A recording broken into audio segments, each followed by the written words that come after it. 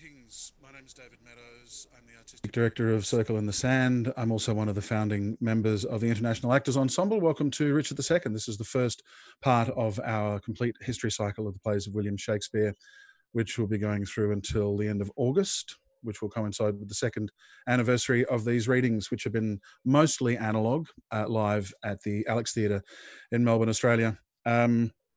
I've been going for about 18 months. They're a co-production between Circle in the Sand, the International Actors Ensemble, and the Alex Theatre.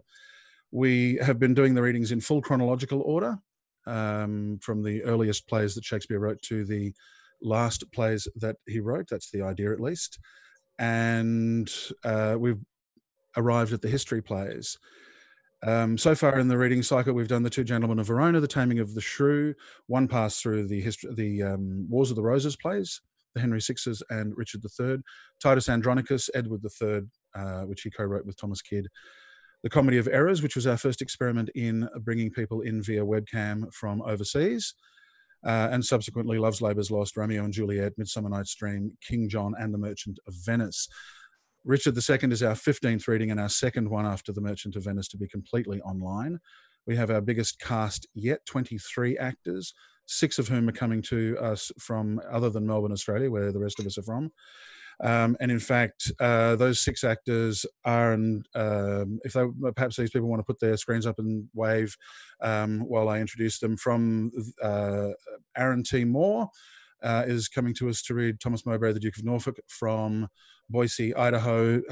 Montgomery Sutton is coming to us from Queens, New York, to read Henry Percy, Hotspur. Jonathan Fuller is coming to us from Birmingham, Alabama, to read Bolingbroke, who later becomes, spoiler alert, Henry IV. We have Valentina Vinci and Natalie Barron both joining us from London. And we have Karol Garrett coming to us from Sao Paulo in Brazil. And we have 3 readings after this cycle is over to finish off the year. Much Ado About Nothing, Julius Caesar, and As You Like It. Next year, we're doing the big 4 tragedies, Hamlet, Othello, King Lear, and Macbeth, as well as some of the more obscure titles, Troilus and Cressida, Sir Thomas More, Timon of Athens. Want to encourage the sharing of this video anywhere you think people might be interested. Also want to encourage you to click on the GoFundMe link in the description. It's particularly helpful for those of us in Australia because our government has aggressively voted against any financial support to us during this quarantine period. So we're all suffering rather more than we would normally suffer. And my last item on the live introduction script is Get On With It. So without any further ado, please enjoy the life and death of King Richard II.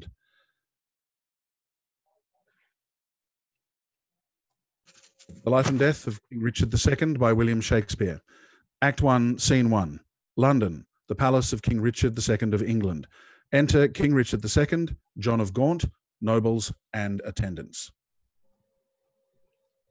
O John of Gaunt, time-honoured Lancaster, hast thou, according to thy oath and bond, brought hither Henry Hereford, thy bold son, here to make good the boisterous late appeal, which then our leisure would not let us hear, against the Duke of Norfolk, Thomas Mowbray? I have, my liege. Tell me, moreover, hast thou sounded him if he appeal the Duke on ancient malice, or worthily, as a good subject should, on some known ground of treachery in him? As near as I could sift him on that argument, on some apparent danger seen in him aimed at your highness, no inveterate malice. Then call them to our presence. Face to face and frowning brow to brow, ourselves will hear the accuser and the accused freely speak. High-stomached are they both and full of ire, enraged death as the sea, hasty as fire. Enter Henry Bolingbroke, the Duke of Hereford, and Sir Thomas Mowbray, the Duke of Norfolk.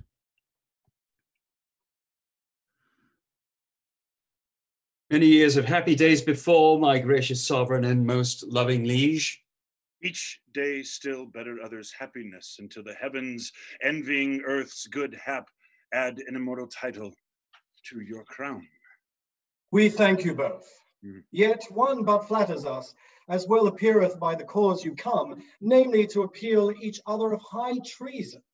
Cousin of Hereford, what dost thou object against the Duke of Norfolk, Thomas Mowbray? First, heaven be the record of my speech. In devotion of a subject's love, tendering the precious safety of my prince, and free from other misbegotten hate, come I appellant to this princely presence. Now, Thomas Mowbray, do I turn to thee, and mark my greeting well, for what I speak, my body shall make good upon the earth, or my divine soul answer it in heaven. Thou art a traitor and a miscreant, too good to be so, and too bad to live, since the more fair and crystal is the sky, the uglier seem the clouds that in it fly. So once more, and more with aggregate note, with a foul traitor's name, I stuff thy throat, and wish, so please my sovereign, that as I move, what my tongue speaks, my right arm may my right arm's drawn sword may prove. Let not my cold words here accuse my zeal. 'Tis not the trial of a woman's war, the bitter clamor of two eager tongues can arbitrate this cause betwixt us twain. The blood is hot, that must be cooled for this. Yet can I not of such tame patience boast as to be hushed and not at all to say? First, the fair reverence of your highness curbs me from giving reins and spurs to my free speech, which else would post until it had returned these terms of treason doubled down his throat. Setting aside his high blood's royalty, and let him be no kinsman to my liege, I do define him, and I spit at him, call him a slanderous coward and a villain, which to maintain I would allow him odds, and meet him were I tied to run afoot even to the frozen ridges of the Alps, or any other ground inhabitable, wherever Englishman durst set his foot. Meantime, let this defend my loyalty. By all my hopes, most falsely doth he lie. Yeah. Pale, trembling coward. Then I throw down my gage, disclaiming here the kindred of the king, and lay aside my high blood's royalty, which fear, not reverence, makes thee to accept. If guilty dread have left in thee so much strength as to take up mine honor's pawn, then stoop, and by that old rights of knighthood else, will I make good against this arm to arm what I have spoke, or thou canst divine the worst. I take it up. And by that sword, I swear, which gently laid my knighthood on my shoulder, I'll answer thee in any fair degree or chivalrous design of knightly trial. And when I mount, alive may I not light, if I be traitor or unjustly fight. What doth our cousin lay to Mowbray's charge? It must be great that can inherit us so much as of a thought of ill in him. Look, what I speak, my life shall prove it true, that Mowbray hath received 8,000 nobles in name and lendings of your highness's soldiers, the which he hath detained for lewd employments, like a false traitor and injurious villain. Besides, I say, and in will battle prove, or here or elsewhere, or the furthest verge that ever surveyed by English eye, that all treasons in these last 18 years, complotted and contrived in this land, fetch from false Mowbray the first head and spring.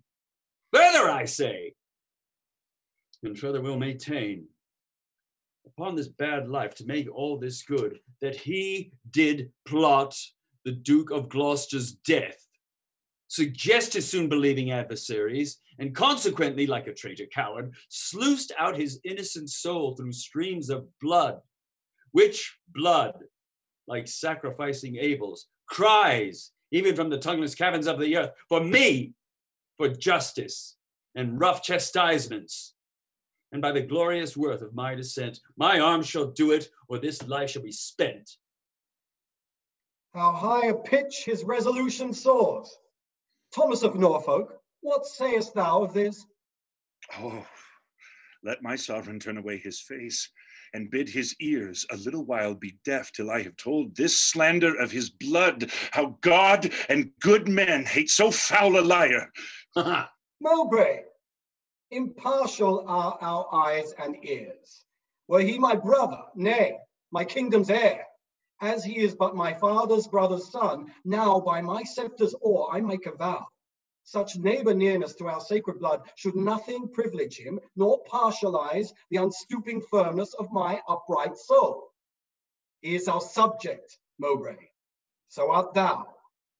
Free speech and fearless, I to thee allow. Then Bolingbroke, as low as to thy heart through the false passage of thy throat, thou liest. 3 parts of that receipt I had for Karlis dispersed I duly to his highness soldiers. The other part reserved I by consent, for that my sovereign liege was in debt, upon remainder of a dear account, since last I went to France to fetch his queen. Now swallow down that lie.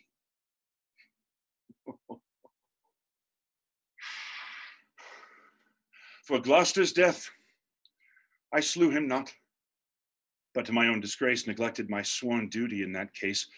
For you, my noble lord of Lancaster, the honorable father to my foe, once did I lay an ambush for your life, a trespass that doth vex my grieved soul.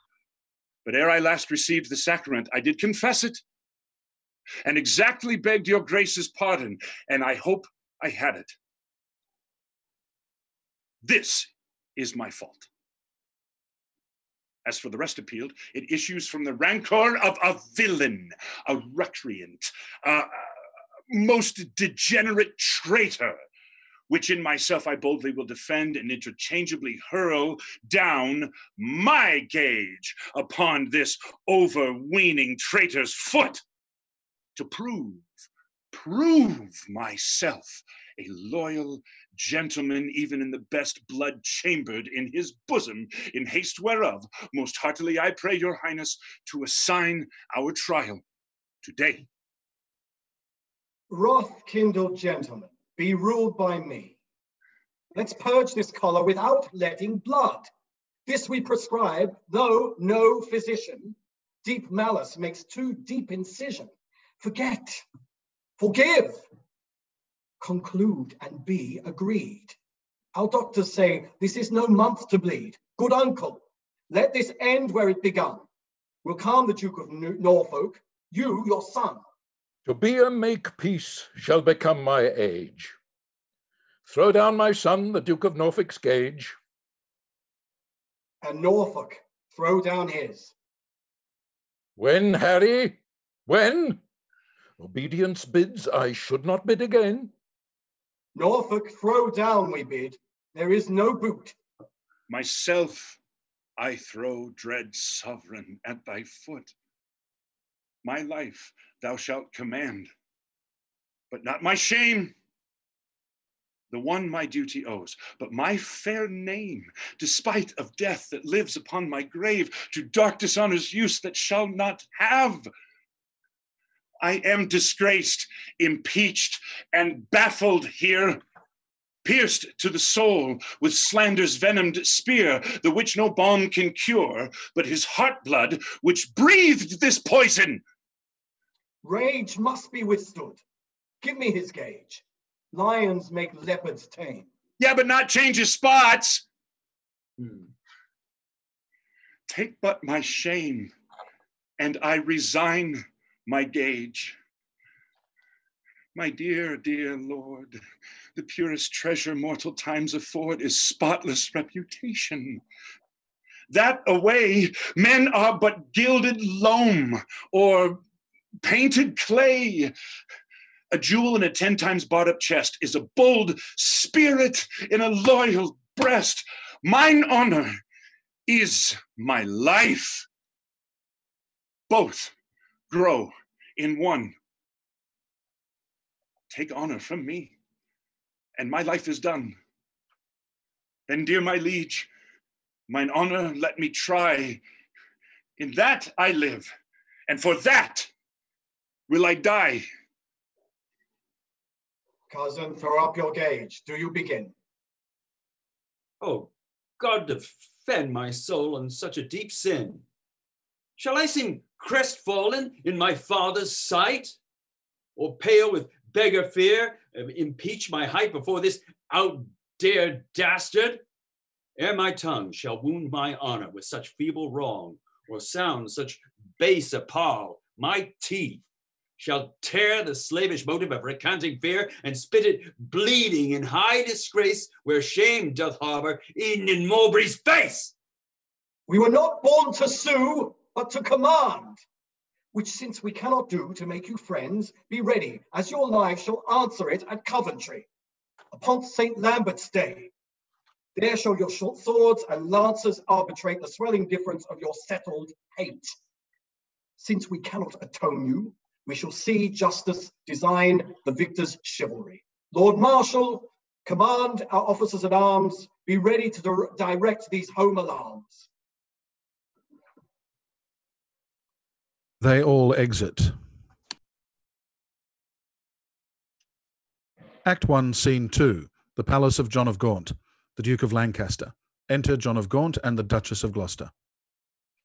Alas, the part I had in Woodstock's blood doth more solicit me than your exclaims to stir against the butchers of his life.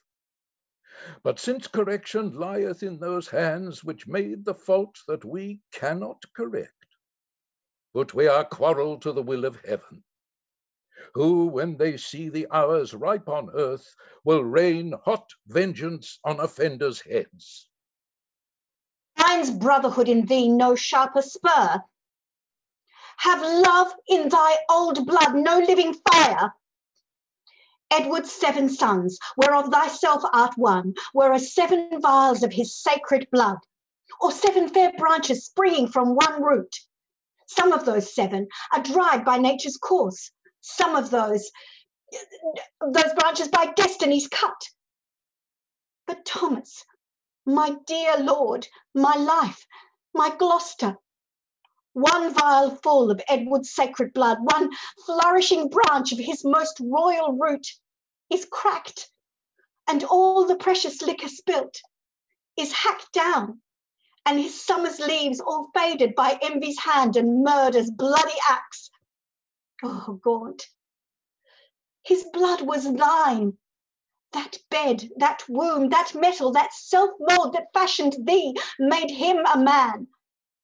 And though thou livest and breathest, yet art thou slain in him. Thou dost consent in some large measure to thy father's death, in that thou seest thy wretched brother die, who was the model of thy father's life. Call it not patience, Gaunt, it is despair. In suffering thus thy brother to be slaughtered, thou showest the naked pathway to thy life, teaching stern murder how to butcher thee. That which in mean men we entitle patience is pale, cold cowardice in noble breasts. What shall I say? To safeguard thine own life, the best way is to venge my Gloucester's death. God's is the quarrel. For God's substitute, his deputy anointed in his sight, has caused his death, the which wrongfully let heaven revenge. For I may never lift an angry arm against his minister. Where then? Alas, may I complain myself? To God, the widow's champion and defence. Why then I will. Farewell, old Gaunt. Thou goest to Coventry, there to behold our cousin Hereford and fell Mowbray fight. Oh, sit my husband's wrongs on Hereford's spear, that they may enter Mowbray's breast, or if misfortune miss the first career, be Mowbray's sins so heavy on his bosom, that they may break his foaming coursers back and throw the rider headlong in the lists, a caitiff recreant to my cousin Hereford. Farewell, old Gaunt, thy sometimes brother's wife, with her companion grief, must end her life. Sister, Farewell. I must to Coventry. As much good stay with thee as go with me. And yet one word more. Grief boundeth where it falls, not with empty hollowness, but weight. I take my leave before I have begun, for sorrow ends not when it seemeth done. Commend me to thy brother, Edmund York. Lo, this is all. Nay, yet depart not so.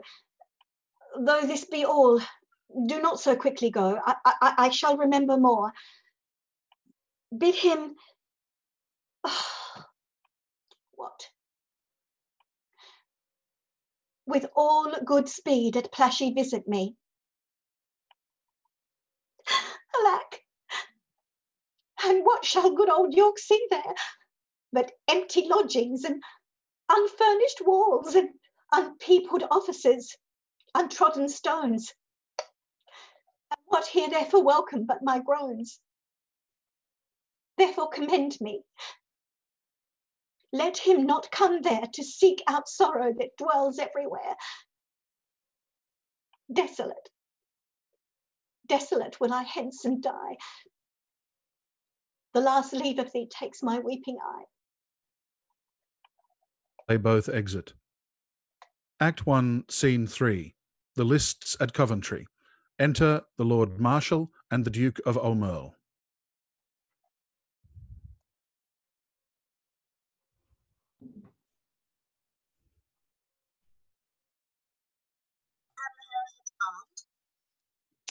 Yea, at all points, and longs to enter in.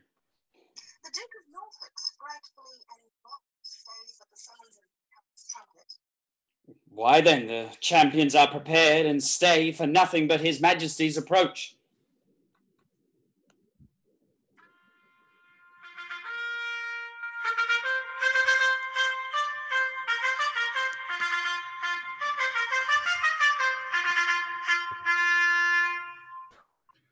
Enter King Richard, with nobles and officers, including John of Gaunt. When they are set, enter Thomas Mowbray in arms, defendant, with a herald. Marshal, demand of yonder champion the cause of his arrival here in arms. Ask him his name, and orderly proceed to swear him in the justice of his cause. In God's name and the king's, say who thou art, and why thou comest thus knightly clad in arms. Against what man thou'st come, and what thy quarrel? Speak truly on thy knighthood and thy oath, as so defend thee heaven and thy valour.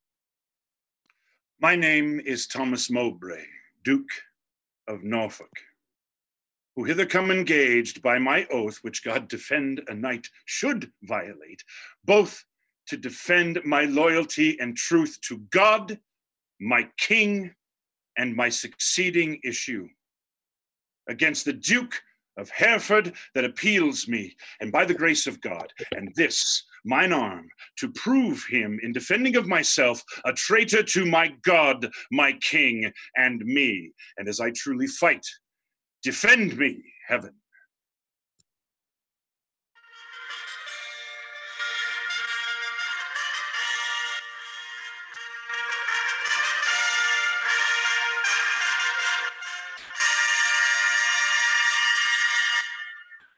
Enter Henry Bolingbroke, appellant, in armour, with a second herald. Marshal, ask yonder knight in arms born who he is, and why he cometh hither, thus plated in habiliments of war, and formally, according to our law, depose him in the justice of his cause. What is thy name, and wherefore comest thou hither, before King Richard in his royal lists? Against whom comest thou, and what's thy quarrel? Speak like a true knight, so defend thee heaven. Petty of Hereford, Lancaster, and Derby am I, who ready here do stand in arms to prove, by God's grace and my body's valour, in lists on Thomas Mowbray, Duke of Norfolk, that he is a traitor, foul and dangerous, to God's heaven, King Richard, and to me. And as I truly fight, defend me heaven. On pain of death, no person be so bold or daring hardy.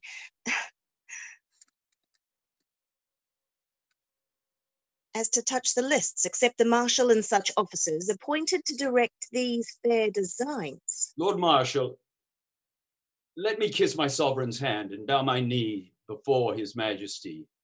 For Mowbray and myself are like two men that vowed a long and weary pilgrimage. Then let us take a ceremonious leave and loving farewell of our several friends. The appellant in all duty greets your highness and craves to kiss your hand and take his leave. We will descend and fold him in our arms. He descends the dais and embraces Bolingbroke. Cousin of Hereford, as thy cause is right, so be thy fortune in this royal fight. Farewell, my blood, which if today thou shed, lament we may, but not revenge thee dead. Oh, let no noble eye profane a tear for me if I be gored by Mowbray's spear. As confident as the falcon's flight against a bird do I with Mowbray fight. My loving lord, I take my leave of you, my noble cousin, Lord AUMERLE, not sick, although I have to do with death, but lusty young and cheerily drawing breath.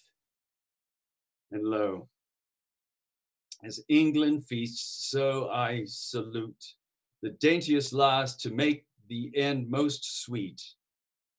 O thou, the earthly author of my blood, whose youthful spirit in me regenerate doth with a twofold vigor, lift me up and reach at victory above my head to add proof unto mine armor with thy prayers. And with my blessings, steel and lance's point, that it may enter Mowbray's waxen coat and furbish new the name of John of Gaunt, even in the lusty behavior of his son. God in thy good cause make thee prosperous.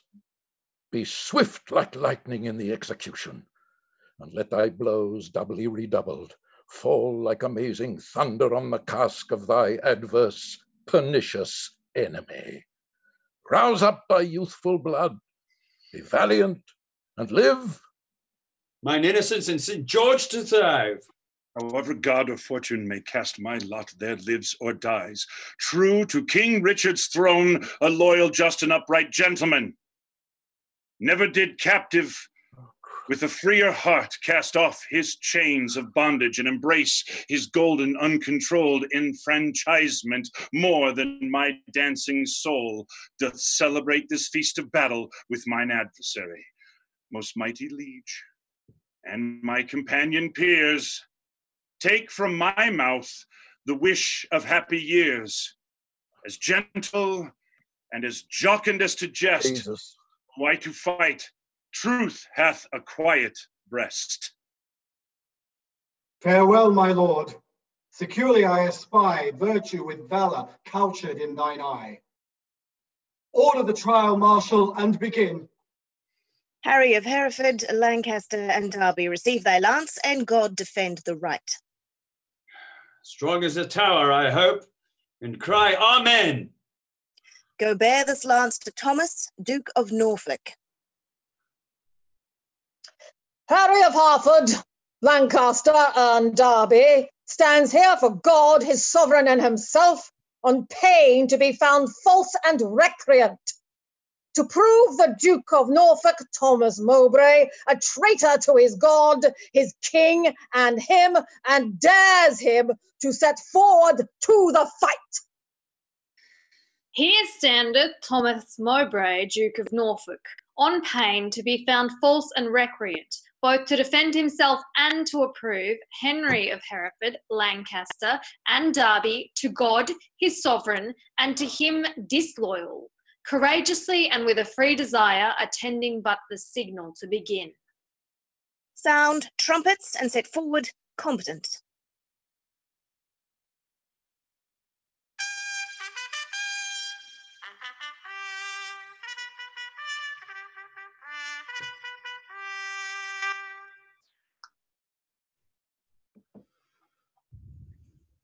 Stay, the king hath thrown his warder down.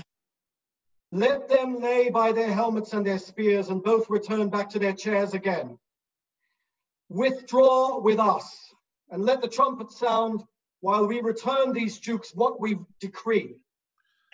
King Richard consults with GAUNT and other nobles. Trumpets sound for a long time.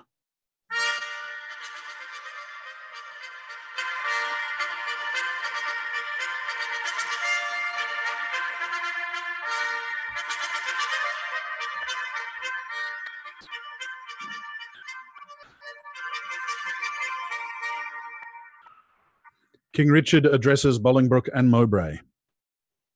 Draw near and list what with our counsel we have done.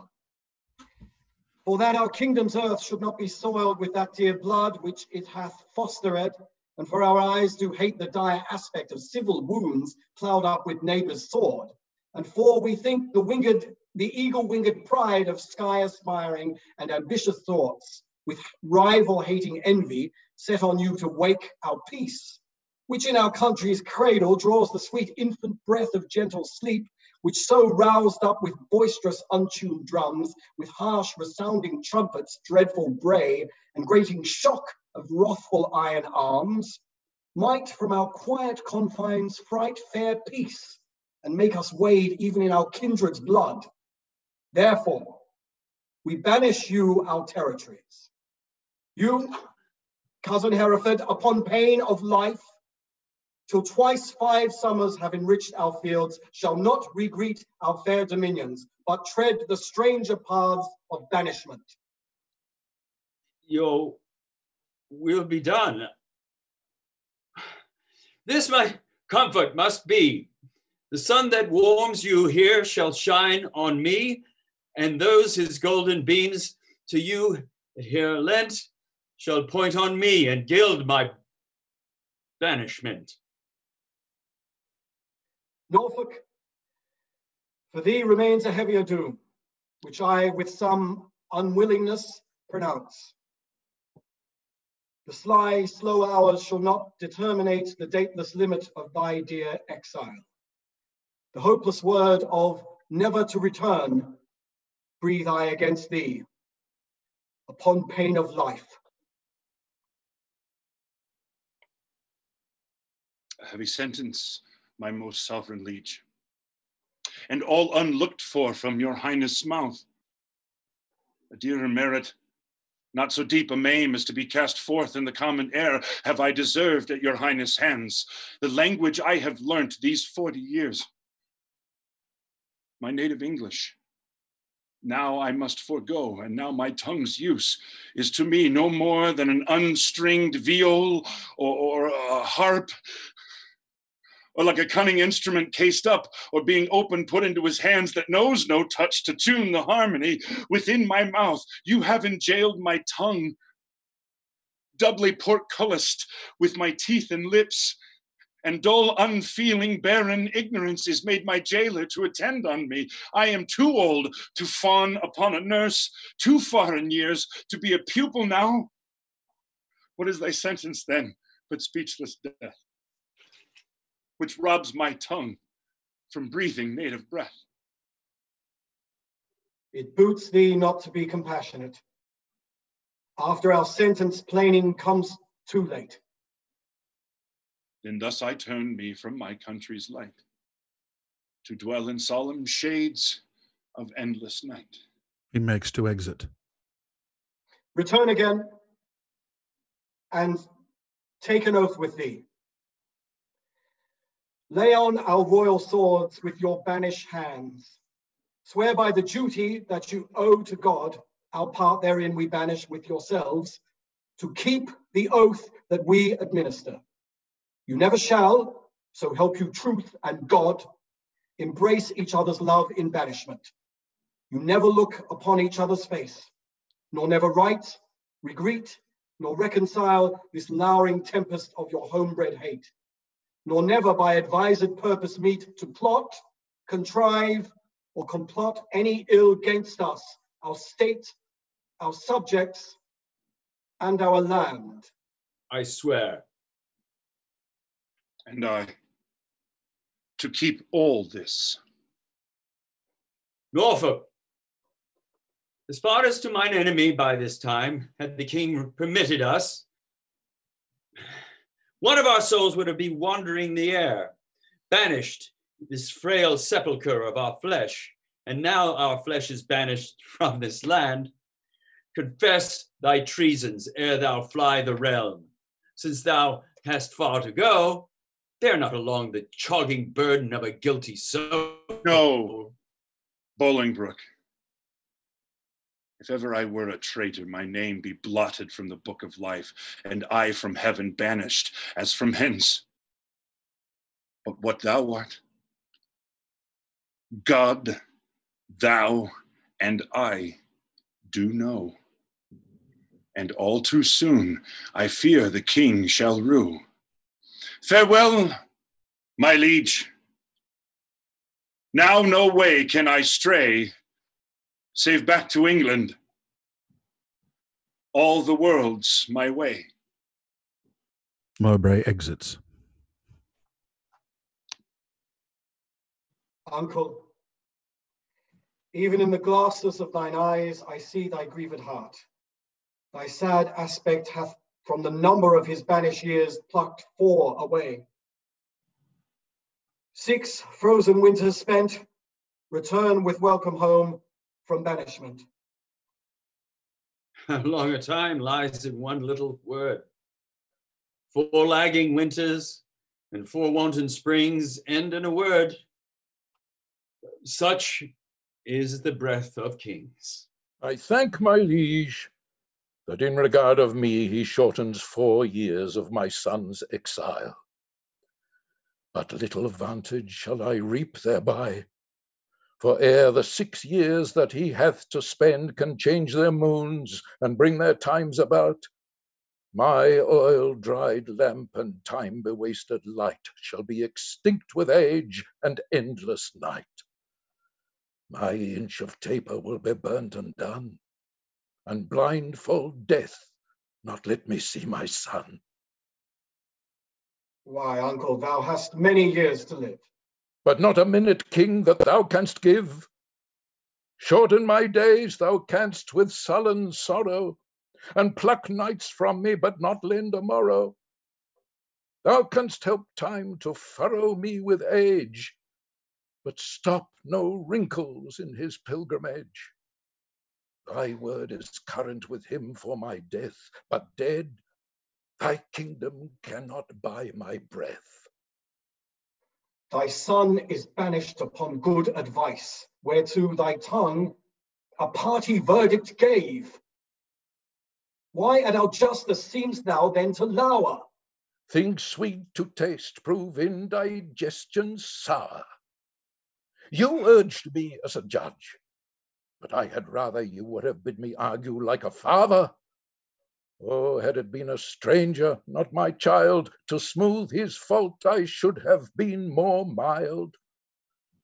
A partial slander sought I to avoid, and in the sentence my own life destroyed. Alas, I looked when some of you should say I was too strict to make mine own away. But you gave leave to my unwilling tongue, against my will, to do myself this wrong. Cousin, farewell, and uncle, bid him so. 6 years we banish him, and he shall go. Exit King Richard and his train.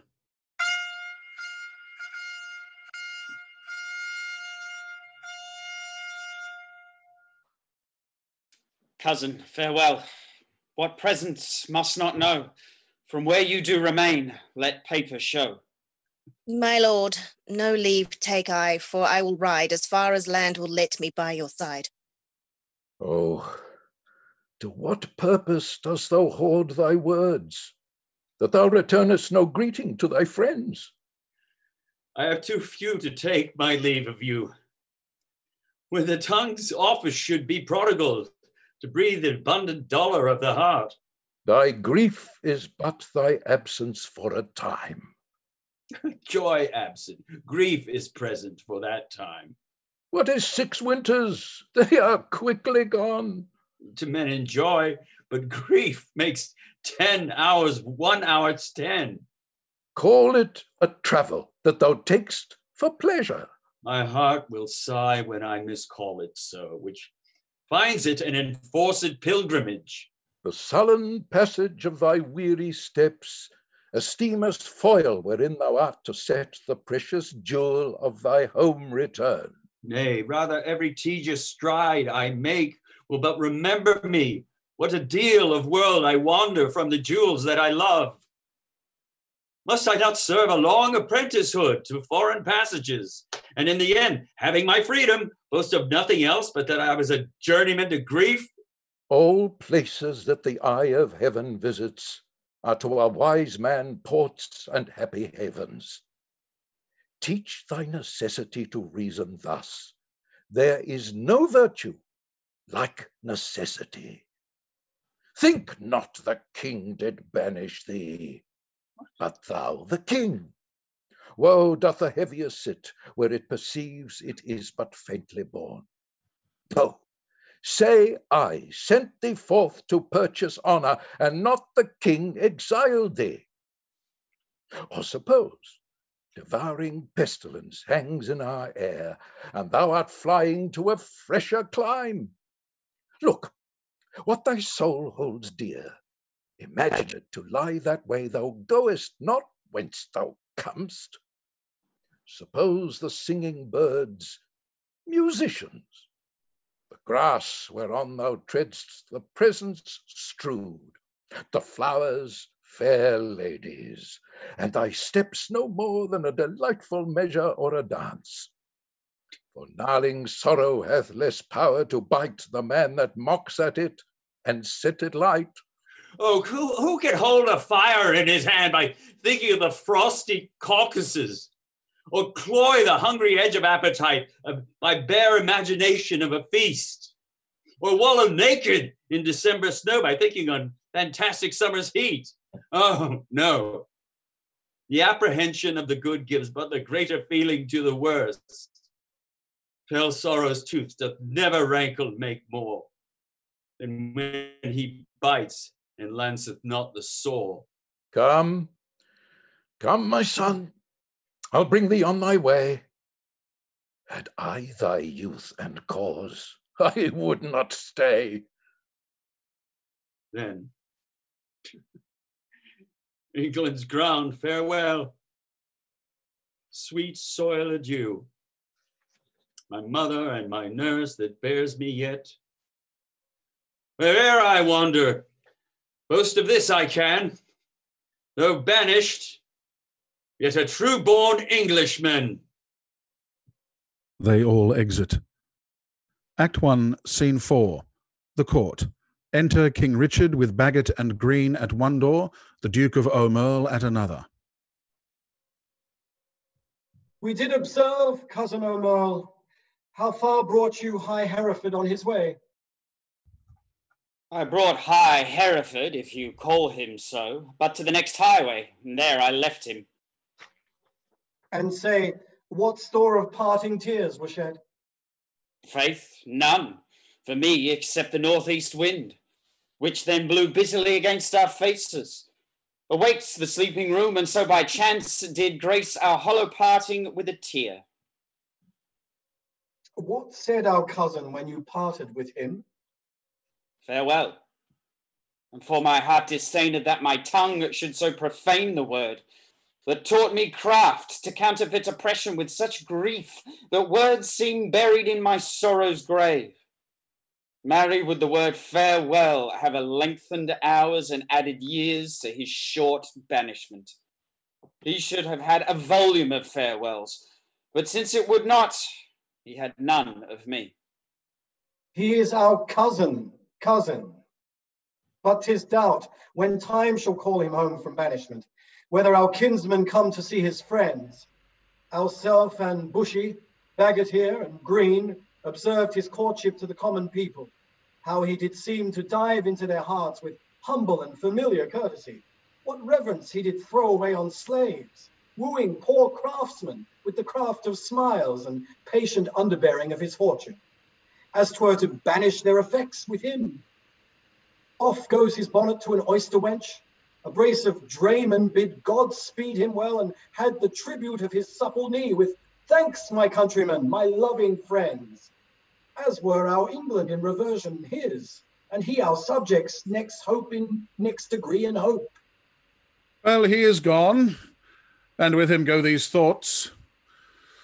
Now, for the rebels which stand in Ireland, expedient manage must be made, my liege, ere further leisure yield them further means for their advantage and your highness loss. We will ourself in person to this war, and for our coffers with too great a court and liberal largesse are grown somewhat light, we are enforced to farm our royal realm, the revenue whereof shall furnish us for our affairs in hand. If that come short, our substitutes at home shall have blank charters, whereto, when they shall know what men are rich, they shall subscribe them for large sums of gold, and send them after to supply our wants. For we will make for Ireland presently. Enter Bushy. Bushy, what news? Old John of Gaunt is grievous sick, my lord, suddenly taken, and hath sent post-haste to entreat your majesty to visit him. Where lies he? At Eli's house. Now put it, God, in the physician's hand to help him to his grave immediately. The lining of his coffers shall make coats to deck our soldiers for these Irish wars. Come, gentlemen, let's go visit him. Pray God we make haste and come too late.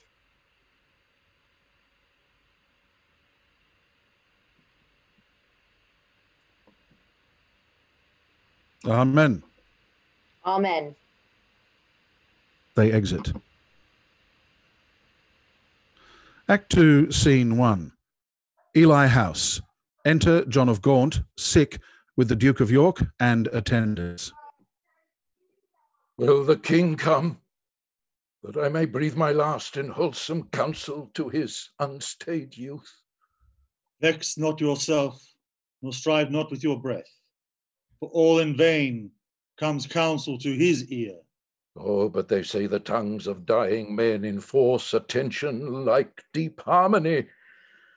Where words are scarce, they are seldom spent in vain. They breathe truth that breathe their words in pain. He that no more must say is listened more than they whom youth and ease have taught to glose. More are men's ends marked than their lives before. The setting sun and music at the close, as the last taste of sweets is sweetest last, writ in remembrance more than things long past. Though Richard my life's counsel would not hear, my death's sad tale may yet undeaf his ear. No, it is stopped with other flattering sounds, as praises, of whom's taste the wise are fond, lascivious meters to whose venom sound the open ear of youth doth always listen. Report of fashions in proud Italy, whose manners still our tardy apish nation limps after in base imitation. Where doth the world thrust forth a vanity, so it be knew there's no respect how vile, that is not quickly buzzed into his ears. Then all too late comes counsel to be heard, where will doth mutiny with wit's regard. Direct not him whose way himself will choose. 'Tis breath thou lack'st, and that breath wilt thou lose. Methinks I am a prophet new inspired, and thus expiring do foretell of him. His rash, fierce blaze of riot cannot last, for violent fires soon burn out themselves. Small showers last long, but sudden storms are short. He tires betimes that spurs too fast betimes, with eager feeding food doth choke the feeder. Light, vanity, and satiant cormorant consuming means soon preys upon itself. This royal throne of kings, this sceptred isle, this earth of majesty, the seat of Mars, this other Eden, demi-paradise, this fortress, built by nature for herself against infection and the hand of war. This happy breed of men, this little world, this precious stone set in the silver sea, which serves it in the office of a wall, or as a moat defensive to a house against the envy of less happier lands. This blessed plot, this earth, this realm, this England, this nurse, this teeming womb of royal kings, feared by their breed and famous by their birth, renowned for their deeds as far from home for Christian service and true chivalry, as is the sepulchre and stubborn jury of the world's ransom, blessed Mary's Son. This land of such dear souls, this dear, dear land, dear for her reputation through the world, is now leased out. I die pronouncing it, like to a tenement or pelting farm. England, bound in with the triumphant sea, whose rocky shore beats back the envious siege of watery Neptune, is now bound in with shame, with inky blots and rotten parchment bonds. That England that was wont to conquer others hath made a shameful conquest of itself. Ah, would the scandal vanish with my life? How happy then were my ensuing death.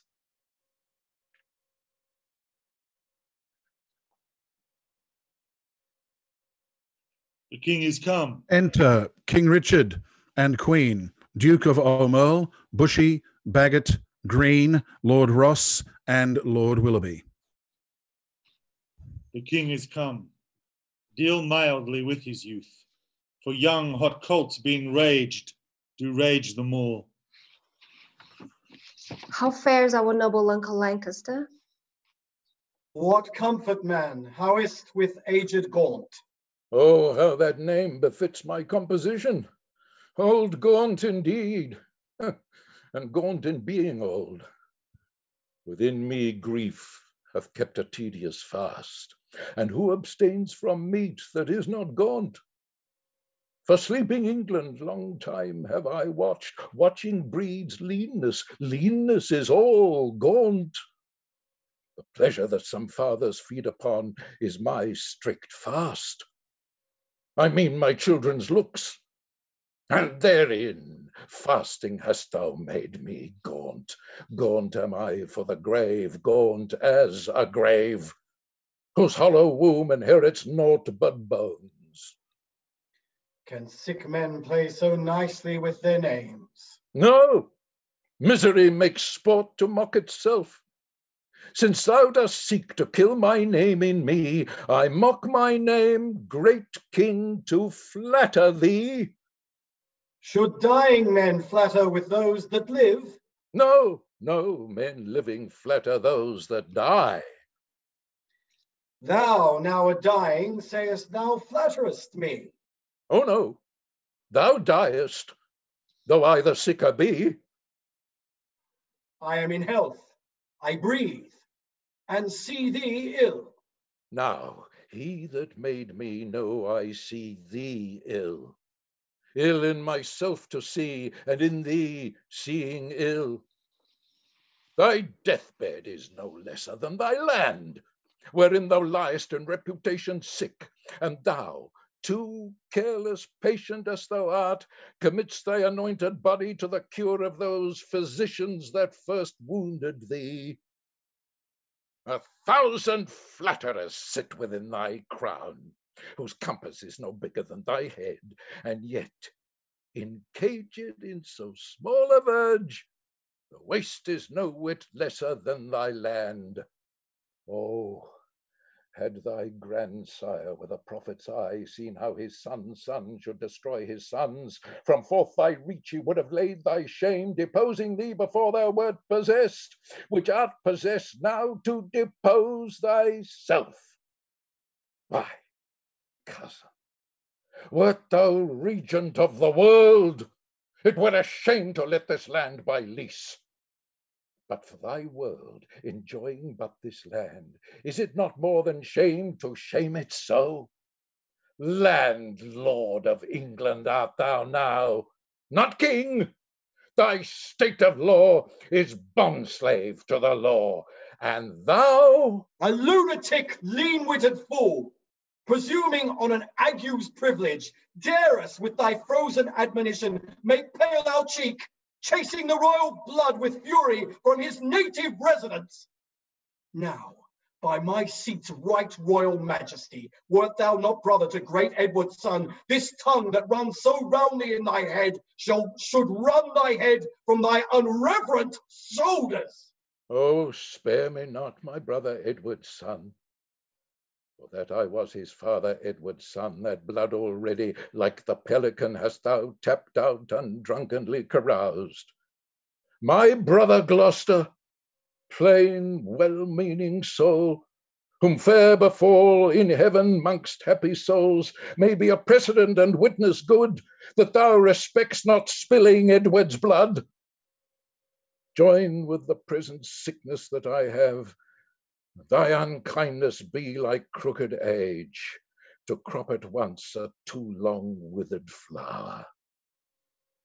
Live in thy shame, but die not shame with thee. These words hereafter thy tormentors be. Convey me to my bed, then to my grave.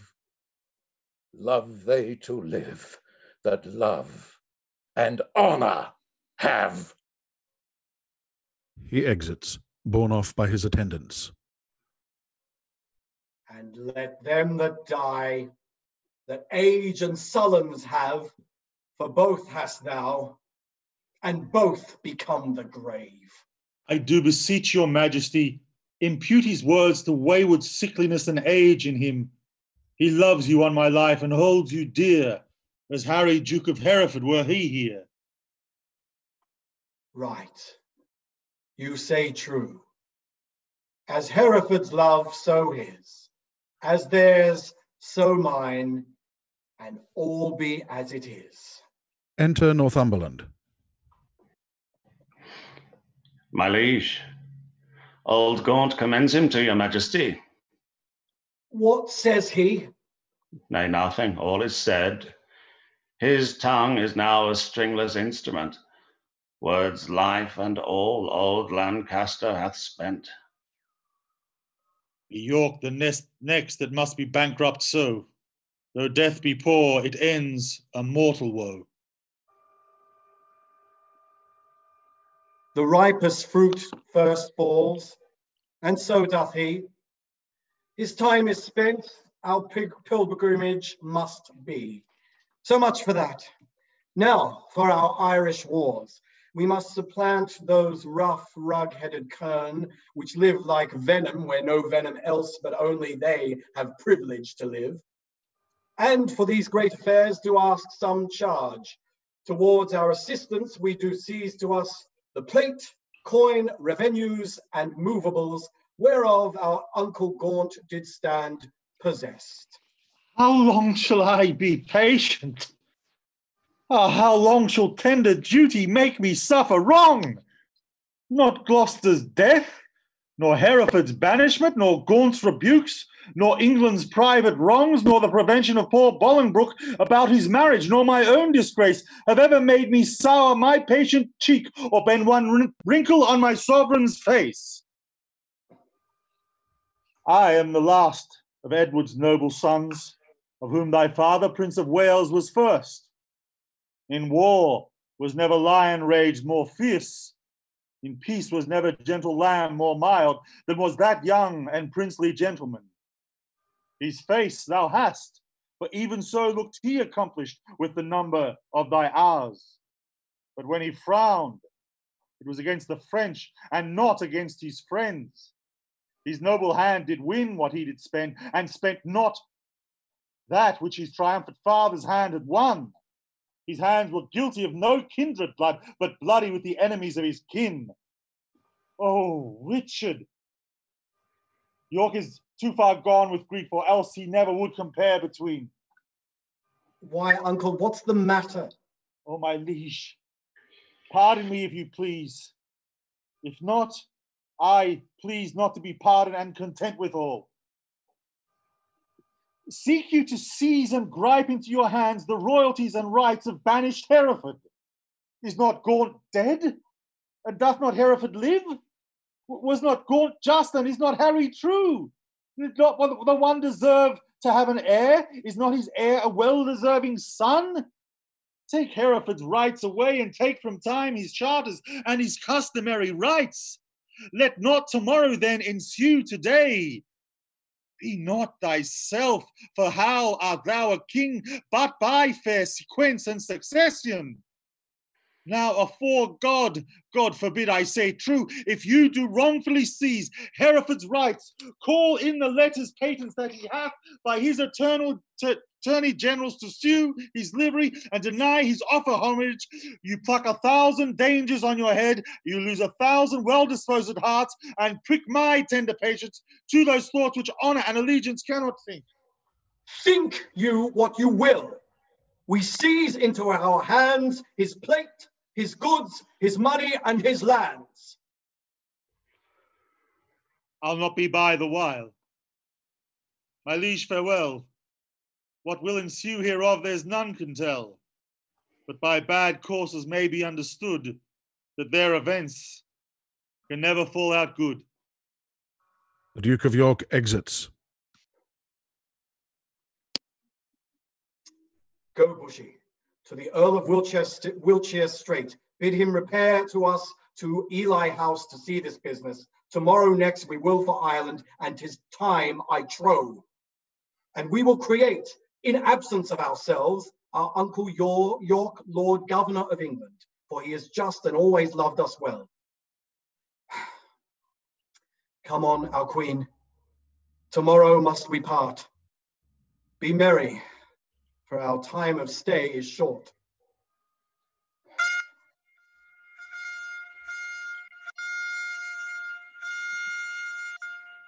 Exit all but Northumberland, Willoughby, and Ross.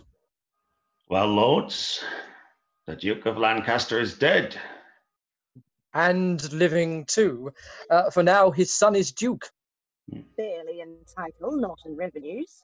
Richly in both, if justice had a right. My heart is great, but it must break with silence ere it be disburdened with a liberal tongue. Nay, speak thy mind, and let him ne'er speak more that speaks thy words again to do thee harm. Tends that thou wouldst speak to the Duke of Hereford. If it be so, out with it boldly, man. Quick as mine ear to hear of good towards him. No good at all that I can do for him, unless you call it good to pity him, bereft and gelded of his patrimony. Now, afore God, 'tis shame such wrongs are born in him, a royal prince, and many more of noble blood in this declining land. The king is not himself, but basely led by flatterers, and what they will inform merely in hate gainst any of us all, that will the king severely prosecute against us, our lives, our children, and our heirs. The commons hath he pilled with grievous taxes, and quite lost their hearts. The nobles hath he fined for ancient quarrels, and quite lost their hearts. And daily new exactions are devised as blanks, benevolences, and I wot not what, but what, in God's name, doth become of this? Wars have not wasted it, for warred he hath not, but basely yielded upon compromise that which his noble ancestors achieved with blows. More hath he spent in peace than they in wars. The Earl of Wiltshire hath the realm in farm.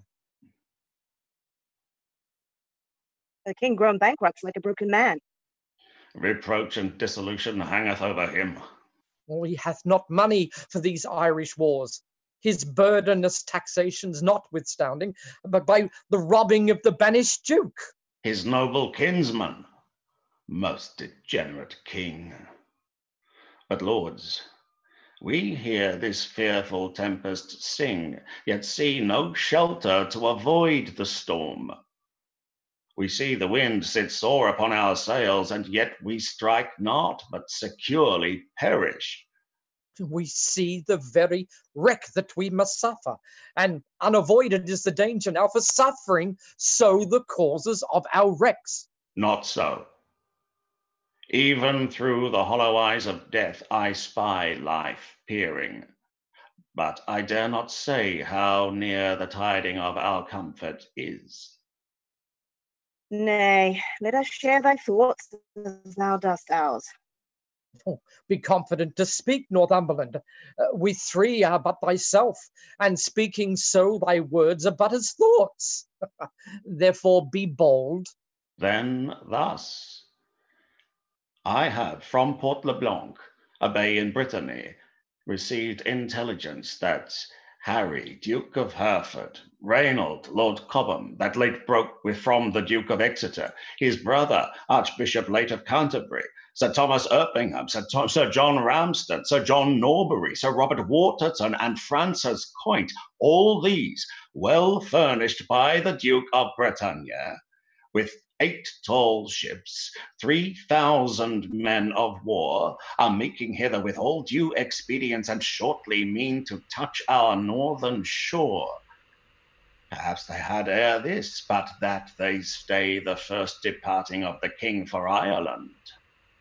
If then we shall shake off our slavish yoke, imp out our drooping country's broken wing, redeem from broken pawn the blemished crown, wipe off the dust that hides our scepter's guilt, and make high majesty look like itself, away with me in post to Ravensburg.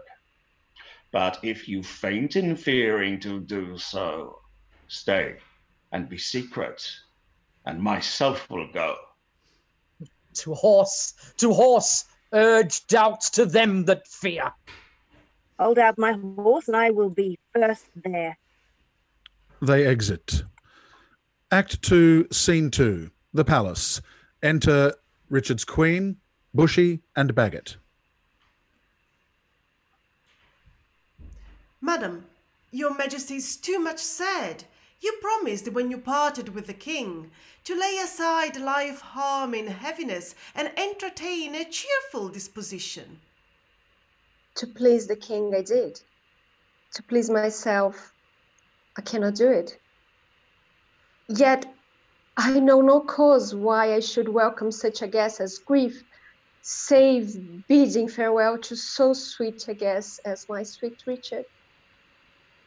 Yet again methinks some unborn sorrow ripe in my fortune's womb is coming towards me, and my inward soul with nothing trembles. At something it grieves more than with parting from my lord the king.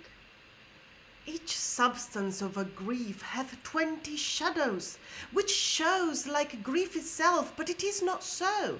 For sorrow's eyes, glazed with blinding tears, divides one thing entire to many objects, like perspectives which rightly gazed upon, show nothing but confusion, eyed Ori distinguish form. So your sweet majesty, looking Ori upon your lord's departure, find shapes of griefs more than himself to wail, which looked on as it is not but shadows of what it is not. Then thrice gracious queen, more than your lord's departure weep not. More is not seen, or if it be, it is false sorrow's eyes, which for things true weeps things imaginary. It may be so, but yet my inward soul persuades me it is otherwise. However it be, I cannot but be sad. So heavy set as thought on thinking on no thought I think, makes me with heavy nothing faint and shrink. 'Tis nothing but conceit, my gracious lady. 'Tis nothing less. Conceit is still derived from some forefather grief. Mine is not so, for something had begot my something grief, or something had the nothing that I grieve. This in reversion that I do possess, but what is it is that is not yet known, what I cannot name, this nameless all I want. Enter Green. God save your majesty, and well met, gentlemen. I hope the king is not yet shipped for Ireland. Why hopest thou so? This better hope he is, for he designs grave haste, his haste good hope. Then wherefore dost thou hope he's not shipped? That he, our hope, might have retired his power and driven into despair an enemy's hope, who strongly hath set footing in this land. The banished Bolingbroke repeals himself, and with uplifted arms is safe arrived at Ravensperg. Now God in heaven forbid. Madam, it is too true. And what is worse, the Lord Northumberland, his young son Harry Percy, the lords of Ross, Beaumont, and Willoughby, with all their powerful friends, are fled to him. Why have you not proclaimed Northumberland and all the rest revolted faction traitors? We have, whereupon the Earl of Worcester hath broke his staff, resigned his stewardship, and all the household servants fled with him to Bolingbroke. So Green, thou art the midwife to my oath, and Bolingbroke my sorrow's dismay heir. Now had my soul brought forth her prodigy, and I, a gasping new delivered mother, have all to all sorrow to sorrow joined. Despair not, madam. Who shall hinder me? I will despair and be at enmity with causing hope.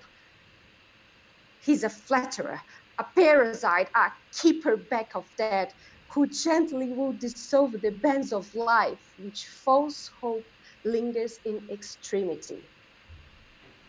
Here comes the Duke of York. With signs of war about his aged neck.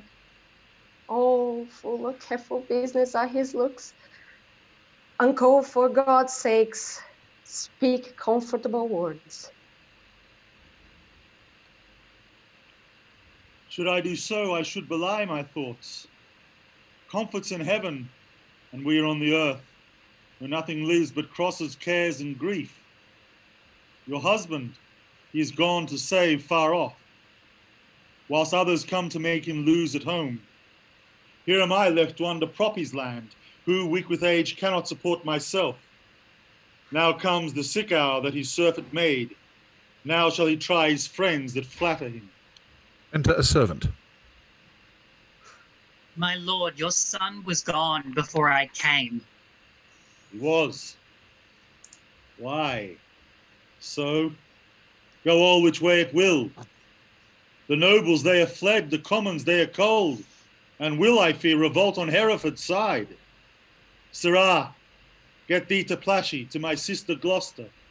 Bid her send me presently £1,000. Hold, here, take my ring. My lord, I had forgot to tell your lordship. Today as I came by, I called it there, but I shall grieve you to report the rest. What is it, knave? An hour before I came, the Duchess died. God, for his mercy, what a tide of woes come rushing on this woeful land at once. I know not what to do. I would to God, sir, my untruth had not provoked him to it. The king had cut off my head with my brothers. What? Are there no posts dispatched for Ireland? How shall we do for money for these wars? Come, sister, cousin, I would say, pray, pardon me. Go, fellow, get thee home, provide some carts, and bring away the armour that is there. The servant exits.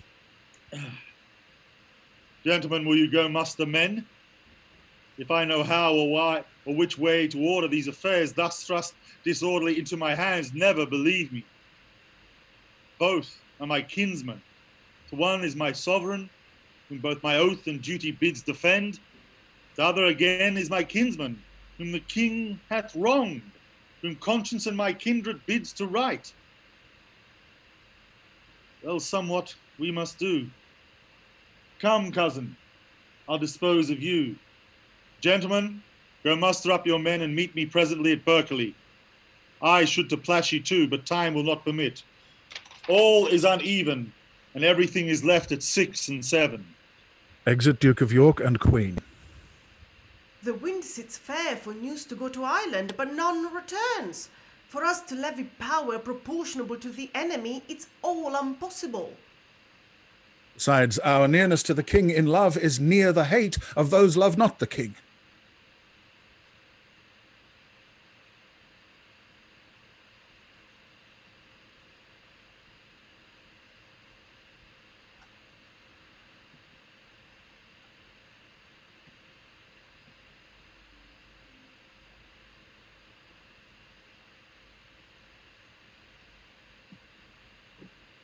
Right, and that's the wavering commons for their love, lies in their purses, and whose empties them by so much fills their hearts with deadly hate.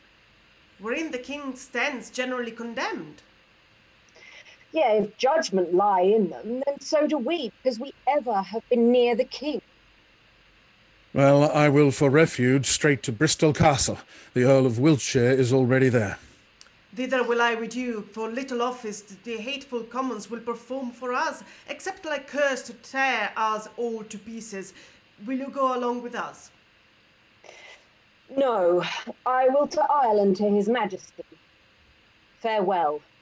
If heart's presages be not vain, we three here art, that ne'er shall meet again. That's as York thrives to beat back Bolingbroke. Alas, poor Duke, the task he undertakes is numbering sands and drinking oceans dry. Where one on his side fights, thousands will fly. Farewell at once and for all and ever. Well, we may meet again. I fear me never. They all exit. Act 2, Scene 3. Wilds in Gloucestershire. Enter Henry Bolingbroke and Northumberland, leading an army. How far is it, my lord, to Berkeley now? Believe me, noble lord, I am a stranger here in Gloucestershire. These high wild hills and rough uneven ways draw out our miles and makes them wearisome. And yet your fair discourse hath been as sugar, making the hard way sweet and delectable. But I bethink me what a weary way from Ravensperk to Cotswold will be found in Ross and Willoughby, wanting your company, which, I protest, hath very much beguiled the tediousness and process of my travel. But theirs is sweetened with the hope to have the present benefit which I possess. And hope to joy is little less enjot than hope enjoyed. By this the weary lords shall make their way seem short, as mine hath done, by sight of what I have, your noble company. Of much less value is my company than your good words. Wait, but who comes here? It is my son, young Harry Percy, sent from my brother Worcester, whencesoever. Harry, how fares your uncle? I thought, my lord, to have learned his health of you. Why? Is he not with the queen? No, my good lord, he hath forsook the court, broken his staff of office, and dispersed the household of the king. What was his reason? He was not so resolved when last we spake together. Because your lordship was proclaimed traitor. But he, my lord, is gone to Ravenspur to offer service to the Duke of Hereford, and sent me over by Berkeley to discover what power the Duke of York had levied there, then with directions to repair to Ravenspur. Have you forgot the Duke of Hereford, boy? No, my good lord, for that's not forgot, which ne'er I did remember. To my knowledge, I never in my life did look on him. Then learn to know him now. This is the Duke. My gracious lord, I tender you my service, such as it is, being tender, raw, and young, which elder days shall ripen and confirm to more approved service and desert. I thank thee, gentle Percy, and be sure I count myself in nothing else so happy as in good remembering of my good friends. And as my fortune ripens with thy love, it shall still be my true love's recompense. My heart this covenant makes, My hand thus seals it. Bolingbroke and Percy shake hands. How far is it to Berkeley? And what stir keeps good old York there with his men of war? There stands the castle by untuft of trees, manned with 300 men, as I have heard. And in it the lords of York, Berkeley, and Seymour, none else of name and noble estimate. Here comes the lords of Ross and Willoughby, bloody with spurring, fiery red with haste. Welcome, my lords. I wot your love pursues a banished traitor. All my treasury is yet but unfelt thanks, which more enriched shall be your love and labor's recompense. Your presence makes us rich, most noble lord. 10 flass amounts our labor to attain it. Evermore thanks. The exchequer of the poor, which till my infant fortune comes to years, stands for my bounty. But who comes here? It is my lord of Berkeley, as I guess. My lord of Hereford, my message is for you. My lord, my answer is to Lancaster, and I am come to seek that name in England, and I must find that title in your tongue before I make reply to aught you say. Mistake me not, my lord, 'tis not my meaning to raise one title of your honor out. To you, my lord, I come, what lord you will, from the most gracious regent of this land, the Duke of York, to know what pricks you on to take advantage of this absent time and fright our native peace with self-born arms. Enter Duke of York, attended. I shall not need transport by my words by you. Here comes his grace in person. My noble uncle. Bolingbroke kneels before York. Show me thy humble heart and not thy knee, whose duty is deceivable and false. My gracious uncle. Tut, tut. Grace me no grace, nor uncle me no uncle. I am no traitor's uncle, and that word grace in an ungracious mouth is but profane. Why have those banished and forbidden legs dared once to touch a dust of England's ground? But then, more why?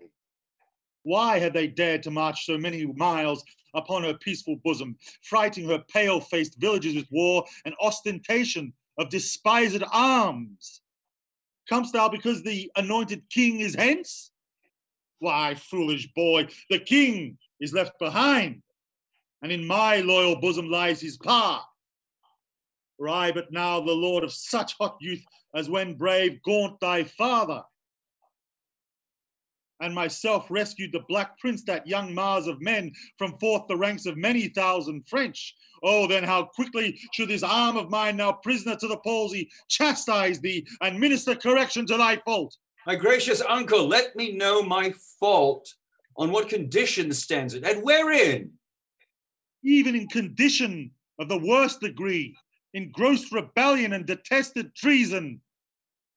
Thou art a banished man, and here art come before the expiration of thy time in braving arms against thy sovereign. As I was banished Hereford, but as I come for Lancaster. And noble uncle, I beseech your grace, look on my wrongs with an indifferent eye. You are my father, for methinks in you I see old Gaunt alive. Oh, then my father, will you permit that I shall stand condemned, a wandering vagabond, my rights and royalties plucked from my arms perforce and given away to upstart unthrifts? Wherefore was I born? If that my cousin king be king of England, it must be granted that I am Duke of Lancaster. You have a son, AUMERLE, my noble cousin. Had you died first and he been trod down, you should have found his uncle Gaunt a father to rouse his wrongs and chase them to the bay. I am denied to sue my livery here, and yet my letters, patents, give me leave. My father's goods are all distrained and sold, and these are all are all amiss employed. What would you have me do? I am a subject, and I challenge law. Attorneys are denied me, and therefore personally I lay my claim to my inheritance and free descent. The noble duke hath been too much abused. It stands, your grace, upon to do him right. By his endowments are made great. My lords of England, let me tell you this. I have had feeling of my cousin's wrongs and laboured all I could to do him right. But in this kind to come, in braving arms, be his own carver and cut out his way to find out right with wrong, it may not be. And you that do abet him, in this kind cherish rebellion and are rebels all. The noble duke hath sworn his coming is but for his own, and for the right of that we all have strongly sworn to give him aid, and let him ne'er see joy that breaks that oath. Well, I see the issue of these arms. I cannot mend it, I must needs confess, because my power is weak and all ill left. But if I could, by him that gave me life, I would attach you all and make you stoop unto the sovereign mercy of the king. But since I cannot, be it known to you I do remain as neuter. So fare you well, unless you please to enter in the castle and there repose you for this night. An offer, uncle, that we will accept. But we must win your grace to go with us to Bristow Castle, where they say is held Bushy, Bagot, and their accomplices, the caterpillars of the Commonwealth, which I have sworn to weed and pluck away. It may be I will go with you, but yet I'll pause, for I am loath to break our country's laws. Nor friends nor foes to me welcome you are. Things past redress are now with me past care. They all exit. Act 2, Scene 4. A camp in Wales. Enter Earl of Salisbury and a Welsh captain.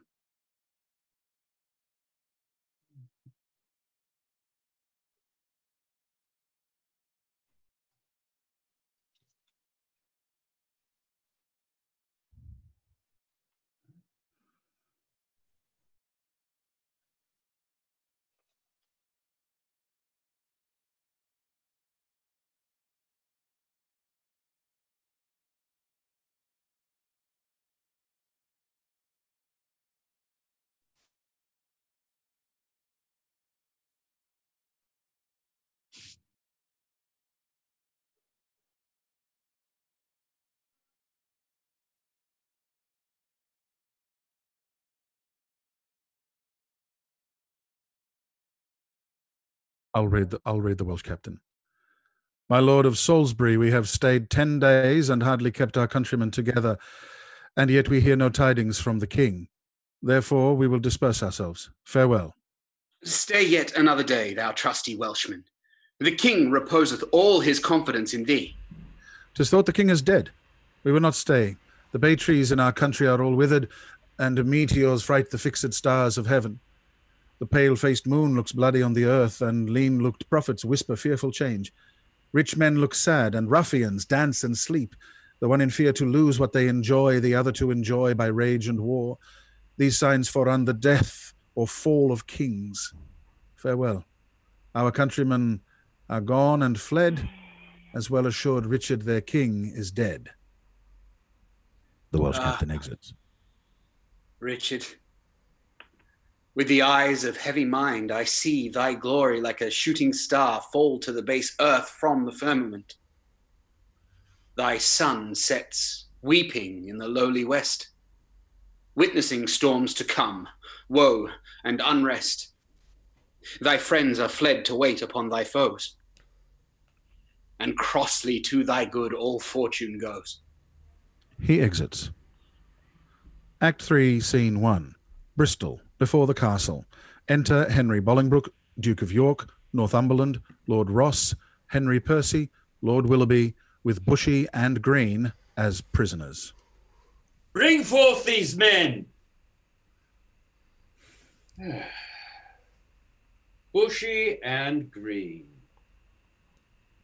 I will not vex your souls, since presently your souls must part your bodies, with too much urging your pernicious lives, for 'twere no charity.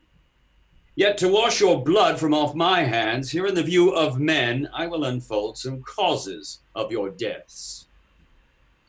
You have misled a prince, a royal king, a happy gentleman in blood and lineament, by you unhappied and disfigured queen. You have in manner with your sinful hours made a divorce betwixt his queen and him, broke the possession of the royal bed, and stained the beauty of a fair queen's cheeks with tears drawn from her eyes by your foul wrongs. Myself, a prince by fortune of my birth, near to the king in blood, and near in love, till you did make him misinterpret thee, have stooped my neck under your injuries, and sighed my English breath, in foreign lands, eating the bitter bread of banishment, whilst you have fed upon my sovereignties, disparked my parks, and felled my forest woods from my own windows of my household, torn my coats, raised up my impress, leaving me no sign save men's opinions and my living blood, to show the world that I am a gentleman. This, and much more than twice all this, condemns you to the death. More welcome is a stroke of death to me than hands of death. More welcome is the stroke of death to me than Bolingbroke to England. Lord, farewell. My comfort is that heaven will take our souls and plague injustice with the pains of hell. My Lord Northumberland, see them dispatched. Northumberland exits, leading the prisoners away. Uncle, you say the Queen is at your house. For God's sakes, fairly let her be entreated. Tell her I send to her my kind commends, and take special care my greetings be delivered. A gentleman of mine I have dispatched with letters of your love to her at large. Thanks, gentle uncle. Come, lords, away, to fight with Glendower and his accomplices, a while to work, and after, holiday.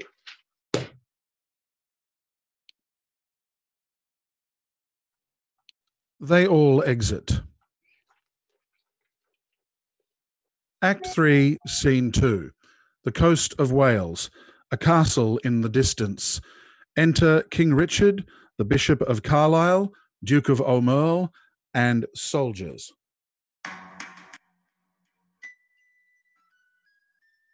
Ark Lovely Castle, call they this at hand? Yea, my lord. How brooks your grace the air after your late tossing on the breaking seas? Needs must I like it well. I weep for joy to stand upon my kingdom once again. Dear earth, I do salute thee with my hand, though rebels wound thee with their horses' hoofs, as a long-parted mother with her child plays fondly with her tears and smiles in meeting, so, weeping, smiling, greet I thee, my earth, and do thee favors with my royal hands. Feed not thy sovereign's foe, my gentle earth, nor with thy sweets comfort his ravenous sense, but let thy spiders that suck up thy venom and heavy-gated toads lie in their way, doing annoyance to their treacherous feet, which with usurping steps do trample thee. Yield stinging nettles to mine enemies, and when they from thy bosom pluck a flower, guard it, I pray thee, with a lurking adder, whose double tongue may with a mortal touch throw death upon thy sovereign's enemies. Mock not my senseless conjuration, lords. This earth shall have a feeling, and these stones prove armored soldiers, ere her native king shall falter under foul rebellion's arms.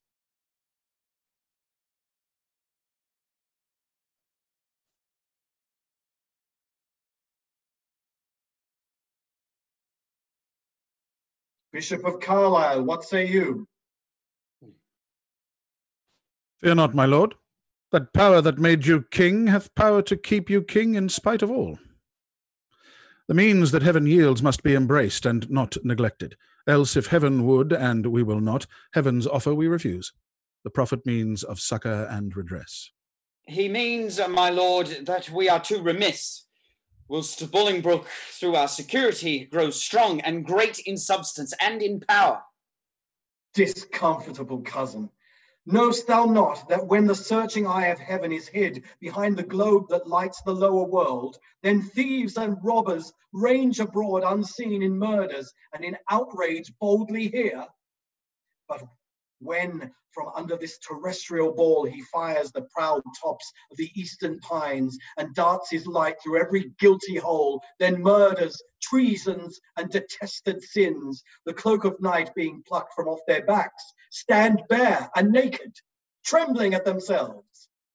So when this thief, this traitor Bolingbroke, whom all the while hath revelled in the night whilst we were wandering with the Antipodes, shall see us rising in our throne, the east, his treasons will sit blushing in his face, not able to endure the sight of day, but self-affrighted, tremble at his sin. Not all the water in the rough, rude sea can wash the balm off from an anointed king. The breath of worldly men cannot depose the duty elected by the Lord. For every man that Bolingbroke hath pressed to lift shrewd steel against our golden crown, God for Richard hath in heavenly pay a glorious angel. Then, if angels fight, weak men must fall, for heaven still guards the right. Enter Earl of Salisbury. Welcome, my lord. How far off lies your power? Nor near nor farther off, my gracious lord, than this weak arm. Discomfort guides my tongue, and bids me speak of nothing but despair. One day, too late, I fear me, noble lord, hath clouded all thy happy days on earth. Oh, call back yesterday, bid time return, and thou shalt have 12,000 fighting men. Today, unhappy day, too late, o'erthrows thy joys, friends, fortune, and thy state. For all the Welshmen, hearing thou wert dead, are gone to Bolingbroke, dispersed, and fled. Comfort, my liege. Why looks your grace so pale? But now the blood of 20,000 men did triumph in my face, and they are fled. Until so much blood thither come again, have I not reason to look pale and dead? All souls that will be safe fly from my side, for time hath set a blot upon my pride. Comfort, my liege. Remember who you are. I had forgot myself. Am I not king? Awake, thou coward majesty, thou sleepst. Is not the king's name 20,000 names? Arm, arm, my name. A puny subject strikes at thy great glory. Look not to the ground, ye favourites of a king. Are we not high? High be our thoughts. I know my uncle York hath power enough to serve our term. But who comes here? Enter Sir Stephen Scroop. More health and happiness betide, my liege, than can my care-tuned tongue deliver him. Mine ear is open and my heart prepared. The worst is worldly loss thou canst unfold. Say, is my kingdom lost? Why, 'twas my care, and what loss is it to be rid of care? Strives Bolingbroke to be as great as we? Greater he shall not be. If he serve God, we'll serve him too and be his fellow so. Revolt our subjects? That we cannot mend. They break their faith to God as well as us. Cry woe, destruction, ruin, and decay. The worst is death, and death will have his day. Glad am I that your highness is so armed to bear the tidings of calamity. Like an unseasonable stormy day, which makes the silver rivers drown their shores, as if the world were all dissolved to tears, so high above his limits swells the rage of Bolingbroke, covering your fearful land with hard, bright steel and hearts harder than steel. White beards have armed their thin and hairless scalps against thy majesty. Boys with women's voices strive to speak big and clap their female joints in stiff, unwieldy arms against thy crown. Thy very beadsmen learn to bend their bows of double fatal yew against thy state. Ye, distaff women, manage rusty bills against thy seat. Both old and young rebel, and all goes worse than I have power to tell. Too well thou tell'st the tale so ill. Where is the Earl of Wiltshire? Where is Bagot? What has become of Bushy? Where is Green? That they have let the dangerous enemy measure our confines with such peaceful steps? If we prevail, their heads shall pay for it. I warrant they have made peace with Bolingbroke. Peace have they made with him indeed, my lord. Villains, vipers, damned without redemption, dogs easily won to fall on any man. Snakes in my heart blood warm that sting my heart. 3 Judases, each one thrice worse than Judas. Would they make peace? Terrible hell make war upon their spotted souls for this offense. Sweet love, I see, changing his property, turns to the sourest and most deadly hate. Again, uncurse their souls, their peace is made, with heads and not with hands. Those whom you curse have felt the worst of death's destroying wound, and lie full low, graved in the hollow ground. Is Bushy, Green, and the Earl of Wiltshire dead? Aye, all of them at Bristol, lost their heads. Where is the Duke my father with his power? No matter where, of comfort no man speak. Let's talk of graves, of worms and epitaphs. Make dust our paper, and with rainy eyes write sorrow on the bosom of the earth. Let's choose executors and talk of wills, and yet not so. For what can we bequeath, save our deposed bodies to the ground, our lands, our lives, and all of Bolingbroke's? And nothing can we call our own but death, and that small model of the barren earth which serves as paste and cover to our bones. For God's sake, let us sit upon the ground and tell sad stories of the death of kings. How some have been deposed, some slain in war, some haunted by the ghosts they have deposed, some poisoned by their wives, some sleeping killed, all murdered. For within the hollow crown that rounds the mortal temples of a king keeps death his court, and there the antic sits, scoffing his state and grinning at his pomp, allowing him a breath, a little scene to monarchize, to be feared and killed with looks, infusing him with self and vain conceit, as if this flesh, which walls our life, were brass impregnable and humoured thus, comes at the last and with a little pin bores through his castle wall, and farewell, king. Cover your heads and mock not flesh and blood with solemn reverence. Throw away respect, tradition, form, and ceremonious duty, for you have but mistook me all this while.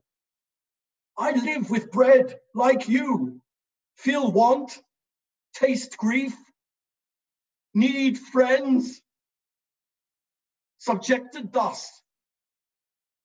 How can you say to me, I am a king? My lord, wise men ne'er sit and wail their woes, but presently prevent the ways to wail. To fear the foe, since fear oppresseth strength, gives in your weakness strength unto your foe. And so your follies fight against yourself. Fear and be slain. No worse can come to fight and die is death destroying death, while fearing dying pays death's servile breath. My father hath a power. Inquire of him and learn to make a body of a limb. Thou chidest me well. Proud Bolingbroke, I come to change blows with thee for our day of doom. This ague fit of fear is overblown, an easy task is it to win our own. Say, Scroop, where lies our uncle with his power? Speak sweetly, man, although thy looks be sour.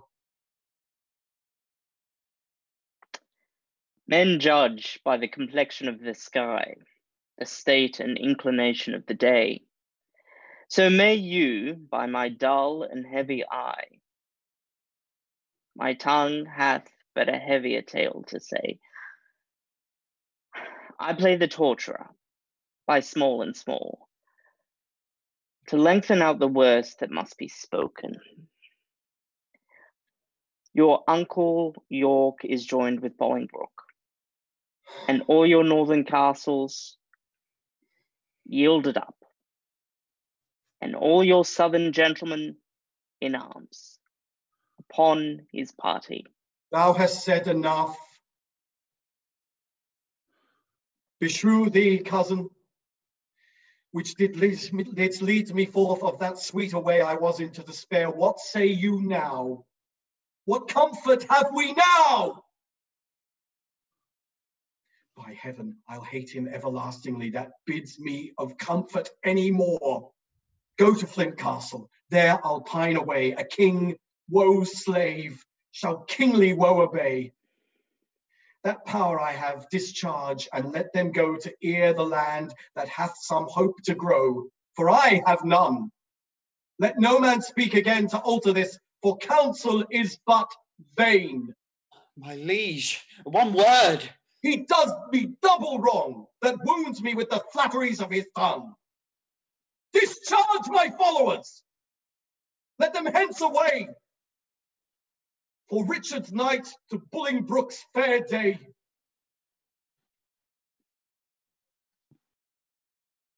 They exit.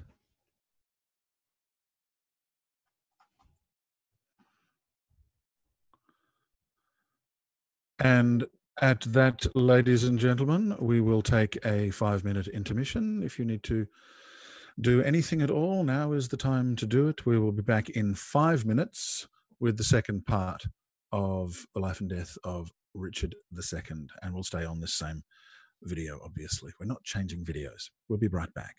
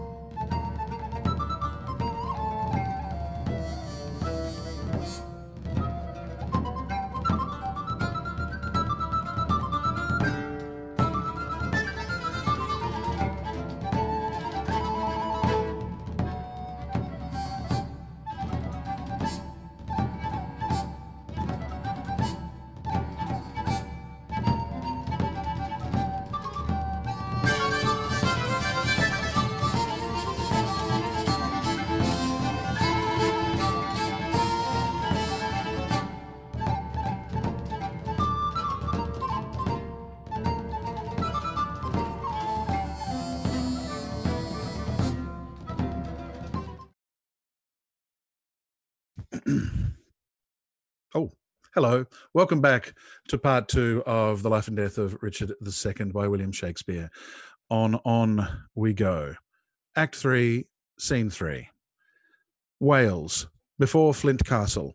Enter with drum and colours Henry Bolingbroke, Duke of York, Northumberland, attendants and forces. So, by this intelligence we learn the Welshmen are dispersed, and Salisbury has gone to meet the king, who lately landed with some few private friends upon this coast. The news is very fair and good, my lord. Richard, not far from hence, hath hid his head. It would beseem the Lord Northumberland to say King Richard. Alack the day when such a sacred king should hide his head. Your grace mistakes. Only to be brief left I his title out. The time hath been. Would you have been so brief with him, he would have been so brief with you to shorten you, for taking so the head, your whole head's length. Mistake not, uncle, further than you should. Take not, good cousin, further than you should, lest you mistake. The heavens are o'er our heads. I know it, uncle, and oppose not myself against their will. But who comes here? Enter Henry Percy. Welcome, Harry. What, will not this castle yield? Castle royally is manned, my lord, against thy entrance. Royally? What, why? It contains the king? Yes, my good lord, it doth contain a king. King Richard lies within yon Lyman stone. With him are the Lord AUMERLE, Lord Salisbury, Sir Stephen Scroop, besides clergymen of holy reverence, who I cannot learn. Oh, belike it is the Bishop of Carlisle. Noble lords, let's go to the rude ribs of that ancient castle. Through brazen trumpet, send the breath of parley into his ruined ears, and deliver Henry Bolingbroke on both his knees doth kiss King Richard's hand, and sends allegiance and true faith of heart to his most royal person. Hither come even at his feet to lay my arms and power, provided that my banishment repealed and lands restored again be freely granted. If not, I'll use the advantage of my power and lay the summer's dust with showers of blood, rained from the wounds of slaughtered Englishmen, the which, how far off from the mind of Bolingbroke it is, such crimson tempest should bedrench the fresh green lap of fair King Richard's land. My stooping duty tenderly shall show. Go, signify as much, while here we march upon this grassy carpet of this plain. And let's march without the noise of threatening drum, that from this castle, tattered battlements, our fair appointments may well be perused. Methinks King Richard and myself should meet with no less terror than the elements of fire and water in their thundering shock at meeting tears the cloudy cheeks of heaven. Be he the fire, I'll be the yielding water. The rage be his, whilst on earth I reign. My waters on the earth, and not on him. March on, and mark how King Richard looks. Bolingbroke's soldiers march. There is a call to parle without.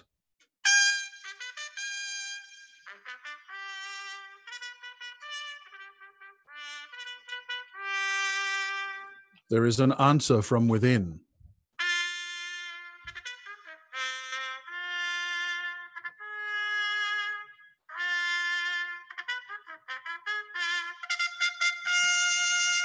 And then a flourish.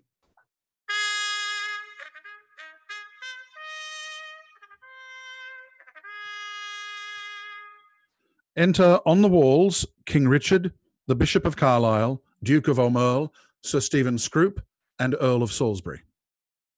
See, See, King Richard doth himself appear, as doth the blushing discontented sun from out the fiery portal of the east, when he perceives an envious clouds are bent to dim his glory and stain the track of his bright passage to the Occident. Yet he looks like a king. Behold, his eye as bright as is the eagle's, lightens forth controlling majesty. Alack, alack for woe that any harm should stain so fair a show. We are amazed, and thus long have we stood to watch the fearful bending of thy knee, because we thought ourselves thy lawful king. And if we be, how dare thy joints forget to pay their awful duty to our presence? If we be not, show us the hand of God that hath dismissed us from our stewardship.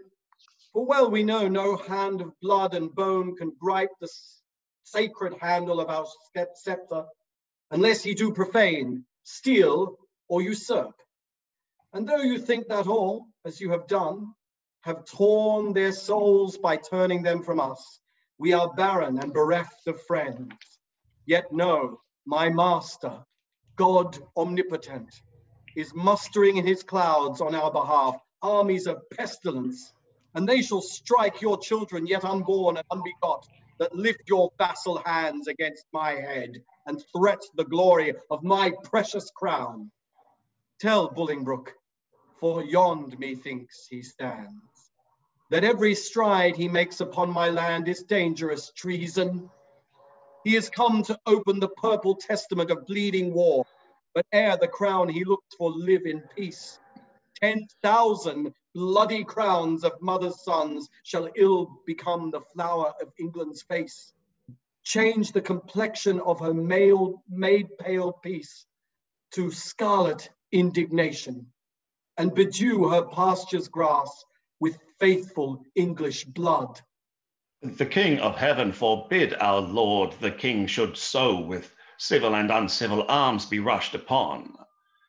Thy thrice noble cousin, Harry Bolingbroke, doth humbly kiss thy hand, and by the honourable tomb, he swears, that stands upon your royal grandsire's bones, and by the royalties of both your bloods, currents that spring from one most gracious head, and by the buried hand of warlike Gaunt, and by the worth and honour of himself, comprising all that may be sworn or said, his coming hither hath no further scope than for his lineal royalties, and to beg enfranchisement immediate on his knees, which on thy royal party granted once, his glittering arms he will commend to rust, his barbed steeds to stables, and his heart to faithful service of your majesty. This swears he, as he is a prince and just,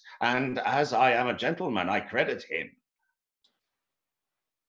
Northumberland, say thus the king returns. His noble cousin is right welcome hither, and all the number of his fair demands shall be accomplished without contradiction. With all the gracious utterance thou hast, speak to his gentle hearing kind commends. Northumberland returns to Bolingbroke. We do debase ourselves, cousin, do we not? To look so poorly and to speak so fair. Shall we call back Northumberland and send defiance to the traitor, and so die? No, good my lord. Let's fight with gentle words till time lend friends, and friends their helpful swords. Oh God, that ere this tongue of mine that laid the sentence of dread banishment on yon proud man should take it off again with words of sooth. Oh, that I were as great as is my grief, or lesser than my name. Or that I could forget what I have been, or not remember what I must be now. Swell'st thou, proud heart?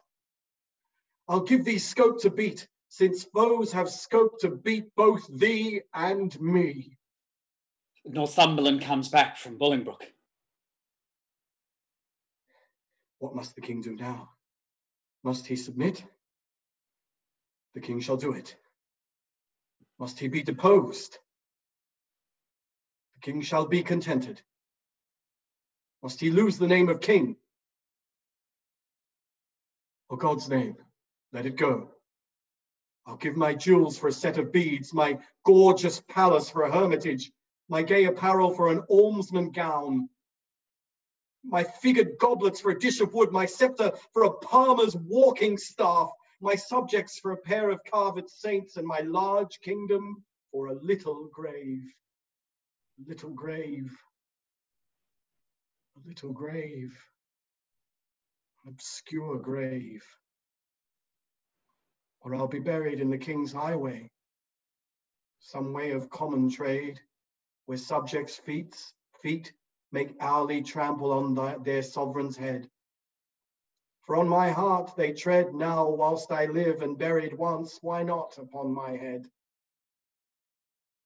AUMERLE, thou weepst, my tender-hearted cousin. We'll make foul weather with despised tears. Our sighs and they shall lodge the summer corn and make a dearth in this revolting land. Or shall we play the wantons with our woes and make some pretty match with shedding tears? As thus, to drop them still upon one place till they have fretted us a pair of graves within the earth, and therein lid. There lies two kinsmen, did their graves with weeping eyes. Would not this ill do well? Well, I see I talk but idly, and you laugh at me. Northumberland approaches. Most mighty prince, my lord Northumberland, what says King Bolingbroke? Will his majesty give Richard leave to live till Richard die? You make a leg, and Bolingbroke says I. My lord, in the base court he doth attend to speak with you. May it please you to come down? Down. Down I come like glistering phaeton, wanting the manage of unruly jades in the base court where kings grow base, to come at traitors' calls and do them grace in the base court. Come down. Down court, down king, for night owls shriek where mounting larks should sing. King Richard exits from above. What says his majesty? Sorrow and grief of heart make him speak fondly like a frantic man, yet he is come. King Richard enters below. Stand all apart and show fair duty to his majesty. He kneels before King Richard. My gracious lord. Fair cousin, you debase your princely knee to make the base earth proud with kissing it. Me rather had my heart might feel your love than my unpleased eye see your courtesy. Up, cousin, up. Your heart is up, I know. Thus high at least, although your knee be low. Bolingbroke stands. My gracious lord, I come but for mine own. Your own is yours. And I am yours, and all. So far be mine, my most redoubted lord, as my true service shall deserve your love. Well you deserve. They well deserve to have that know the strongest and surest way to get. Uncle, give me your hands. Nay, dry your eye. Tears show their love, but want their remedies. Cousin, I am too young to be your father, though you are old enough to be my heir. What you will have I'll give, and willing too, for do we must what force will have us do. Set on towards London, cousin. Is it thus? Yes, my good lord. Then I must not say no. They all exit.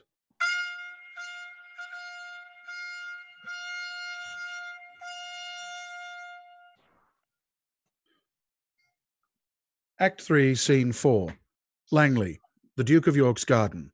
Enter the Queen and 2 ladies in waiting. What sport shall we devise here in this garden to drive away the heavy thought of care?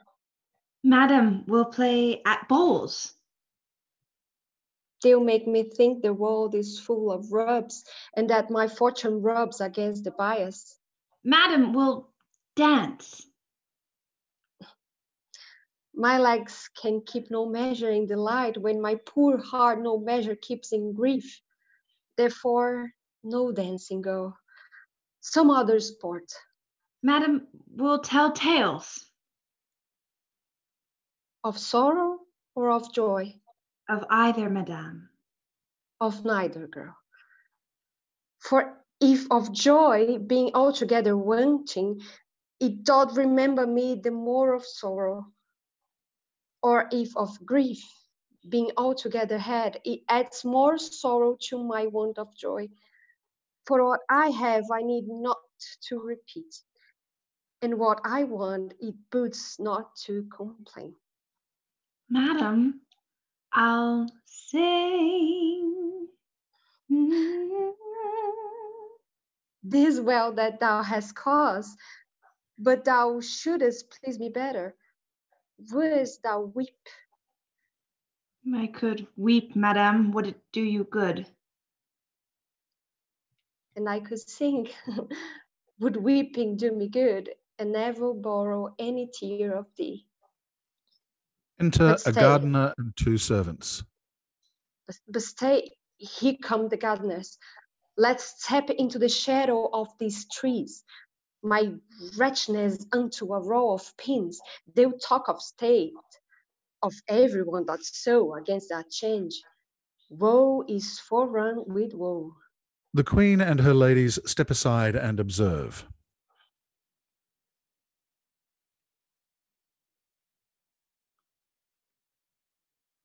Go, bind thou up yon dangling apricokes, which, like unruly children, make their sire stoop with oppression of their prodigal weight, or give some supportance to the bending twigs.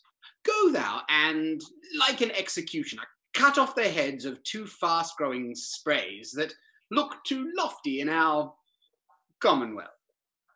All must be even in our government. You, thus employed, I will go root away the noisome weeds which, without profit, suck the soil's fertility from wholesome flowers.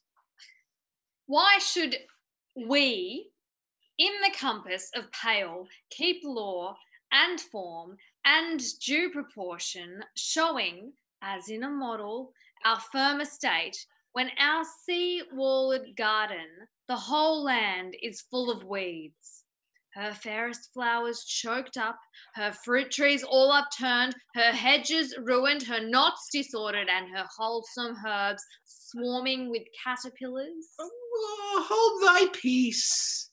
But he that hath suffered this disordered spring hath now himself met with the fall of leaf. The weeds which his broad spreading leaves did shelter, that seemed in eating him to hold him up, are plucked up by root and all by Bolingbroke. I mean the Earl of Wiltshire, bushy, green. What are they dead? Or they are. And Bolingbroke hath seized the wasteful king. Oh, what a pity is it that he had not so trimmed and dressed his land as we this garden. We at time of year do wound the bark, the skin of our fruit trees, lest being overproud in sap and blood with too much riches it confound itself. Had he done so to great and growing men, they might have lived to bear and he to taste their fruits of duty. Superfluous branches we lop away, that bearing boughs may live. Had he done so himself, had borne the crown, which waste of idle hours hath quite thrown down.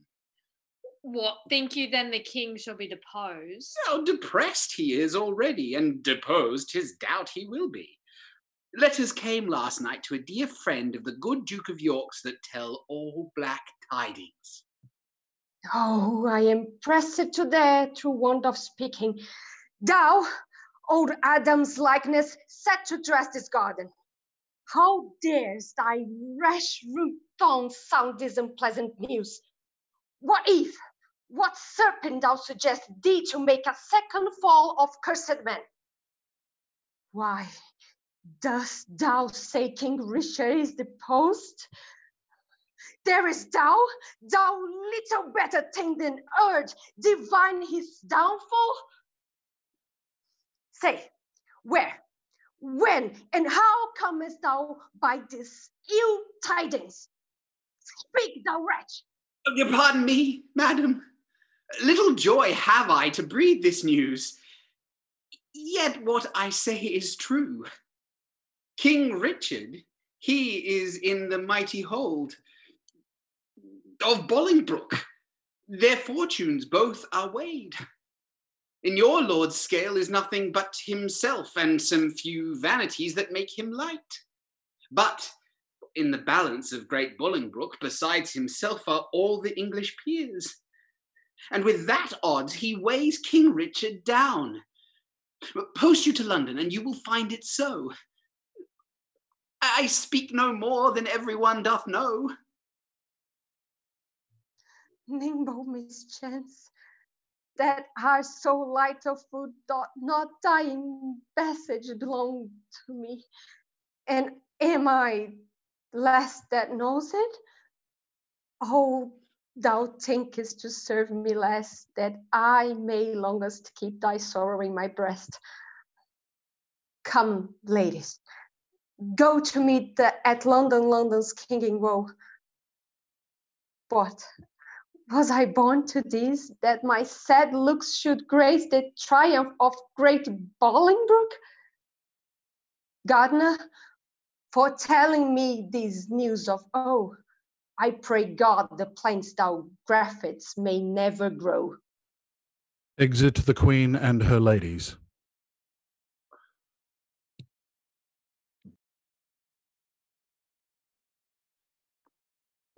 Poor Queen, so that thy state might be no worse. I would my skill was subject to thy curse. Here did she fall a tear. Here in this place I'll set a bank of rue, sour herb of grace. Rue even for Ruth here shortly shall be seen, in the remembrance of a weeping queen. Exit all. Act 4, Scene 1. Westminster Hall. Enter, as to the Parliament, Henry Bolingbroke, Duke of AUMERLE, Northumberland, Henry Percy, Lord Fitzwater, Duke of Surrey, the Bishop of Carlisle, the Abbot of Westminster, other lords, heralds, officers, and Bagot. Call forth Bagot. Now. Bagot is brought forth by officers. Bagot, freely speak thy mind. What dost thou know of noble Gloucester's death? Who wrought it with the king, and who performed the bloody offer of his timely end?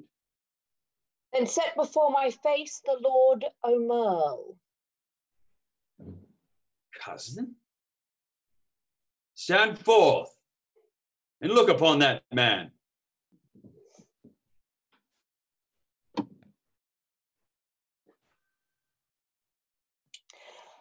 My Lord AUMERLE, I know your daring tongue scorns to unsay what once it hath delivered.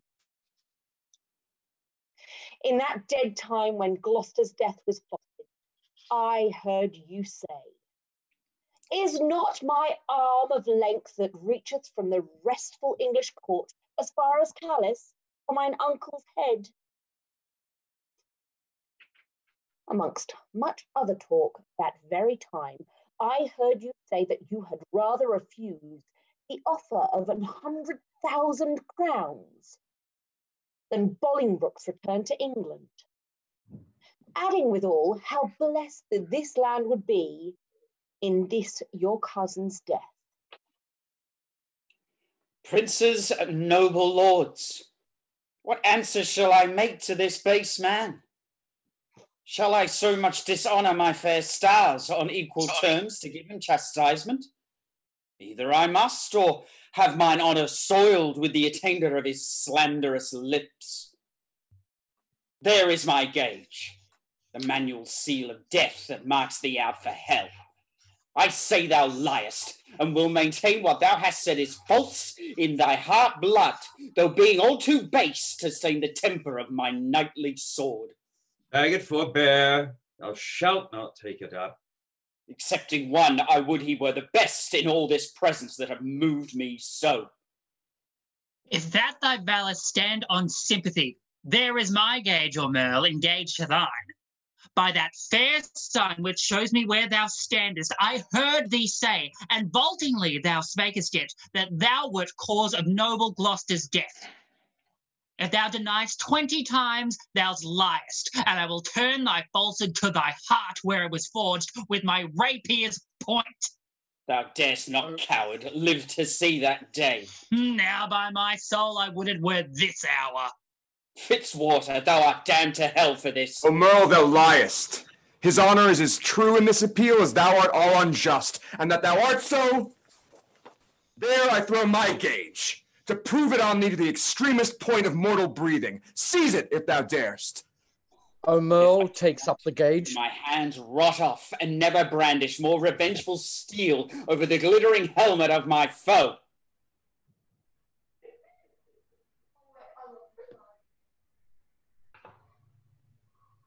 I task the earth to the like, forsworn AUMERLE, and spur thee on with full as many lies as may be hollowed in thy treacherous ear from sun to sun. There is my honour's pawn. Engage it to the trial if thou darest.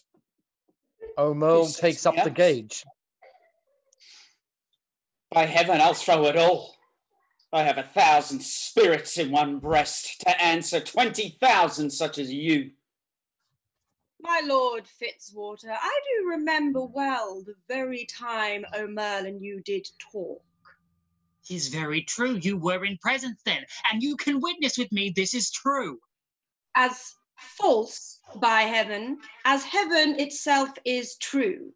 Sorry, thou liest. Dishonourable boy, that lie shall lie so heavy on my sword that it shall render vengeance and revenge till thou, the lie-giver, and that lie do lie in earth as quiet as thy father's skull.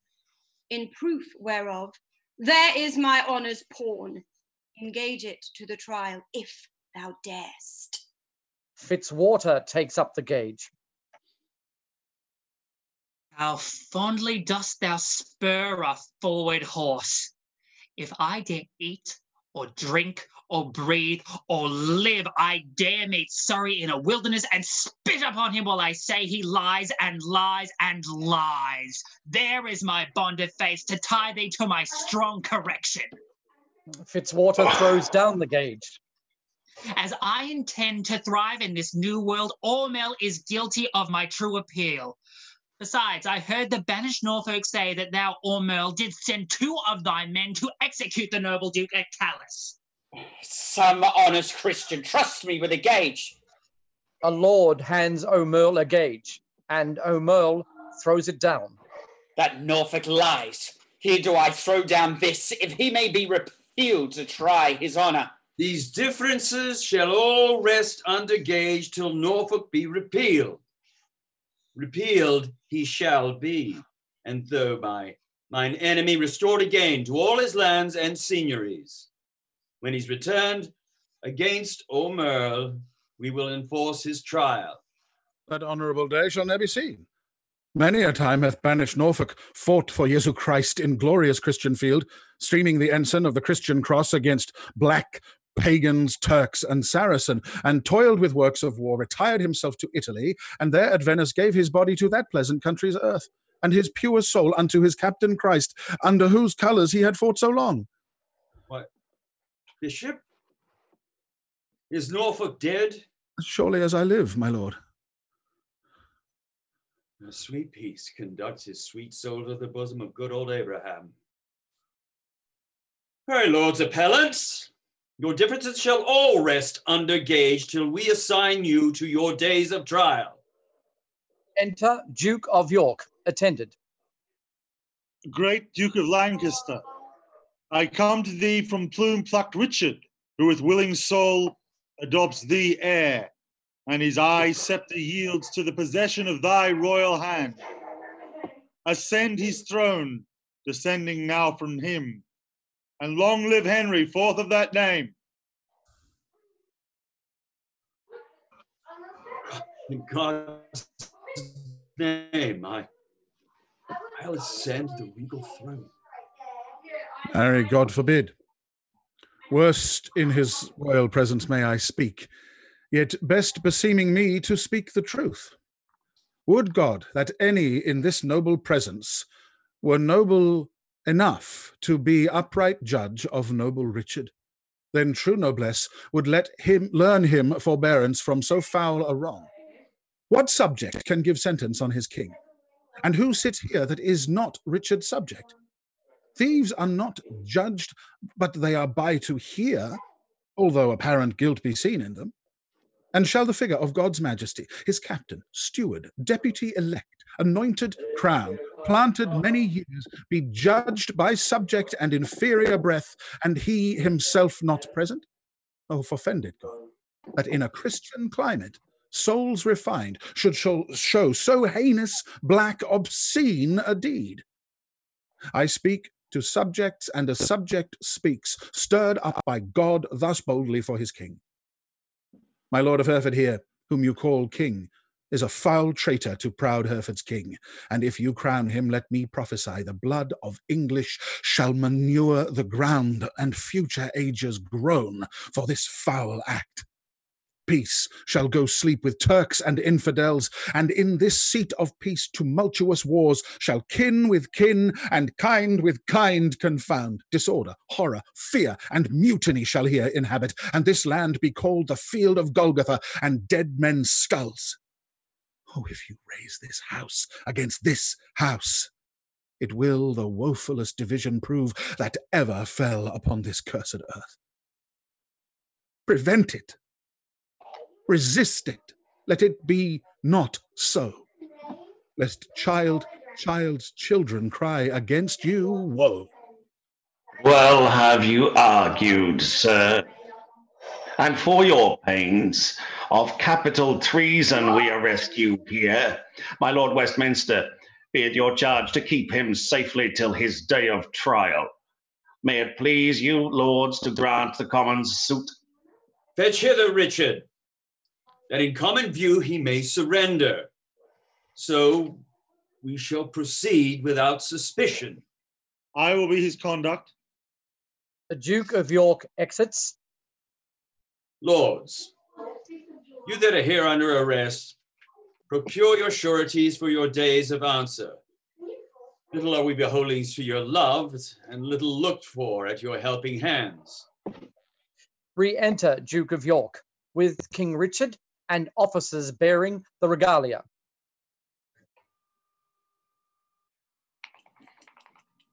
Alack, why am I sent for to a king before I have shook off the regal thoughts wherewith I reigned? I hardly yet have learned to insinuate, flatter, bow, and bend my limbs. Give sorrow leave a while to tutor me to this submission, yet I well remember the favours of these men. Were they not mine? Did they not sometime cry, "All hail" to me? So Judas did to Christ, but he in 12 found truth in all but one. I in 12,000, none. God save the king. Will no man say amen? Am I both priest and clerk? Well then, amen. God save the king, although I be not he. And yet, amen, if heaven do think him me. To do what service am I sent for hither? Do that office of thine own goodwill which tide majesty did make thee offer, the resignation of thy state and crown to Henry Bolingbroke. Give me the crown. Here, cousin, seize the crown. Here, cousin, on this side of my hand, on that side thine. Now is this golden crown like a deep well that owes 2 buckets, filling one another, the emptier ever dancing in the air, the other down, unseen and full of water.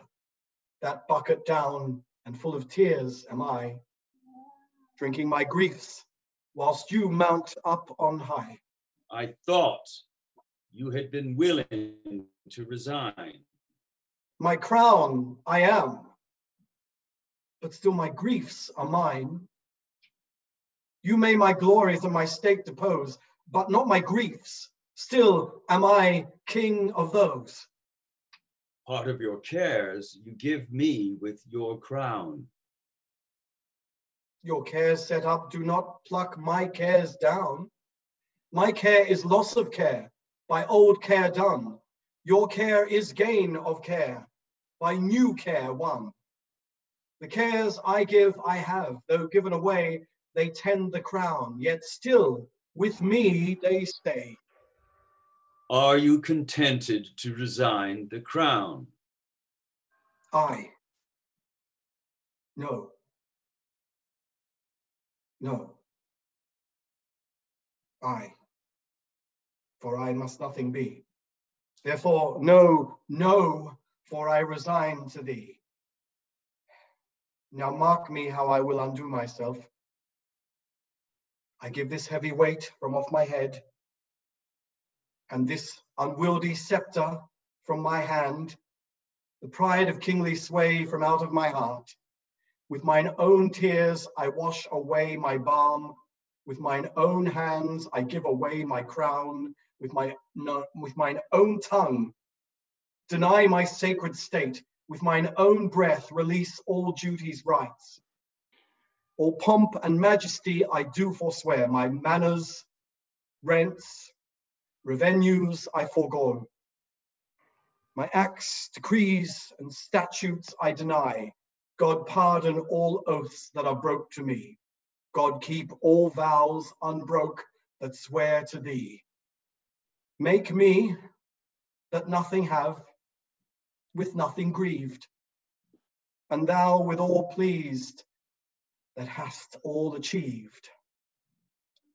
Long mayest thou live in Richard's seat to sit, and soon lie Richard in an earthly pit. God save King Harry, unkinged Richard says, and send him many years of sunshine days. What more remains?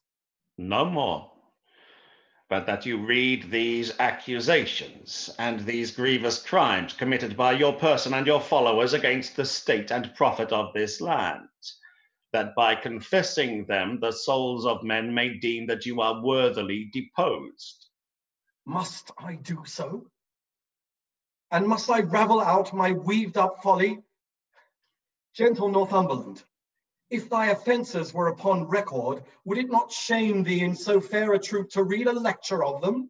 If thou wouldst, there shouldst thou found one heinous article containing the deposing of a king, and cracking the strong warrant of an oath, marked with a blot, damned in the book of heaven. Nay, all of you that stand and look upon me, whilst that my wretchedness doth bate itself, though some of you, with Pilate, wash your hands, showing an outward pity, yet you Pilates have here delivered me to my sour cross, and water cannot wash away your sins. My lord, dispatch. Read all these articles. Mine eyes are full of tears, I cannot see, and yet salt water blinds them not so much, but they can see a sort of traitors here. Nay, if I turn mine eyes upon myself, I find myself a traitor with the rest. For I have given here my soul's consent to undeck the pompous body of a king, made glory base and sovereignty a slave, proud majesty, a subject, state, a peasant. My lord.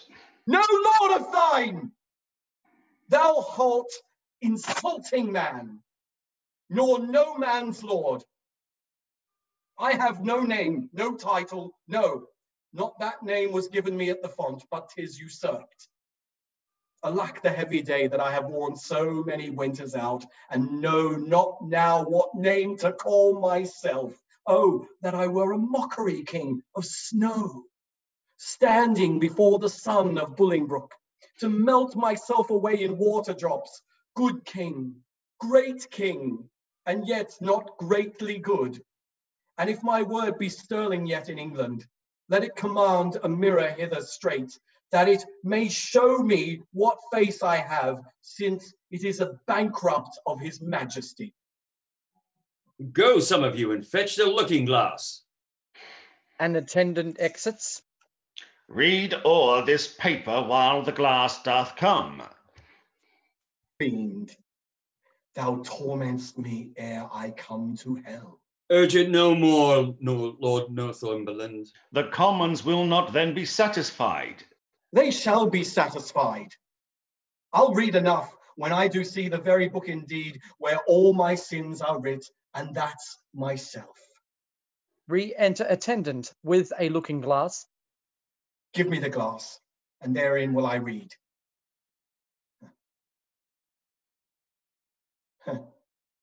No deeper wrinkles yet. Hath sorrow struck so many blows upon this face of mine, and made no deeper wounds, O flattering glass?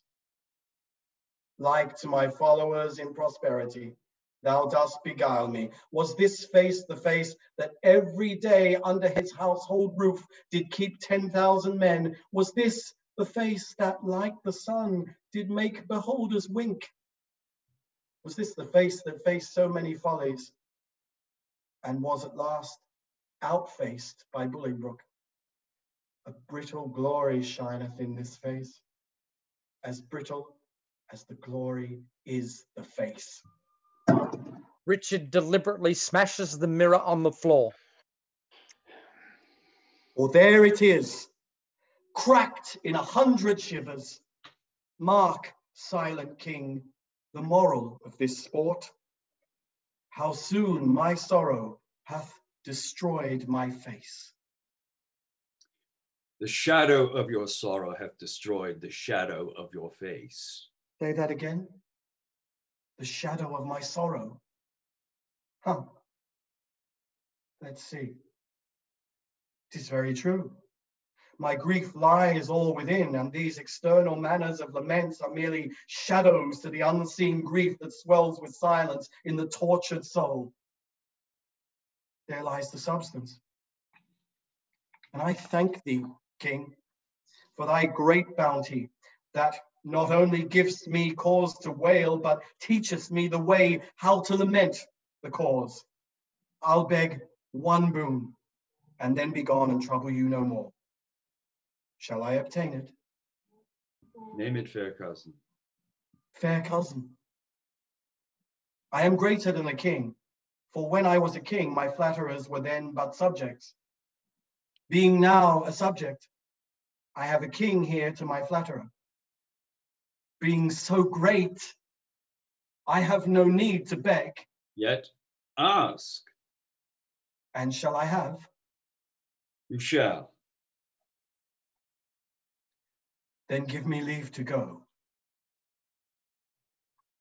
Whither? Whither you will, so I were from your sights.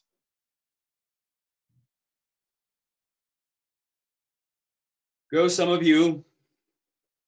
Convey him to the tower. Oh, good. Convey. Conveyors are you all, that rise thus nimbly by a true king's fall. Exit King Richard, guarded, and some lords. On Wednesday next, we solemnly set down our coronation. Lords, prepare yourselves. Exit all except the Bishop of Carlisle, the Abbot of Westminster, and the Duke of AUMERLE.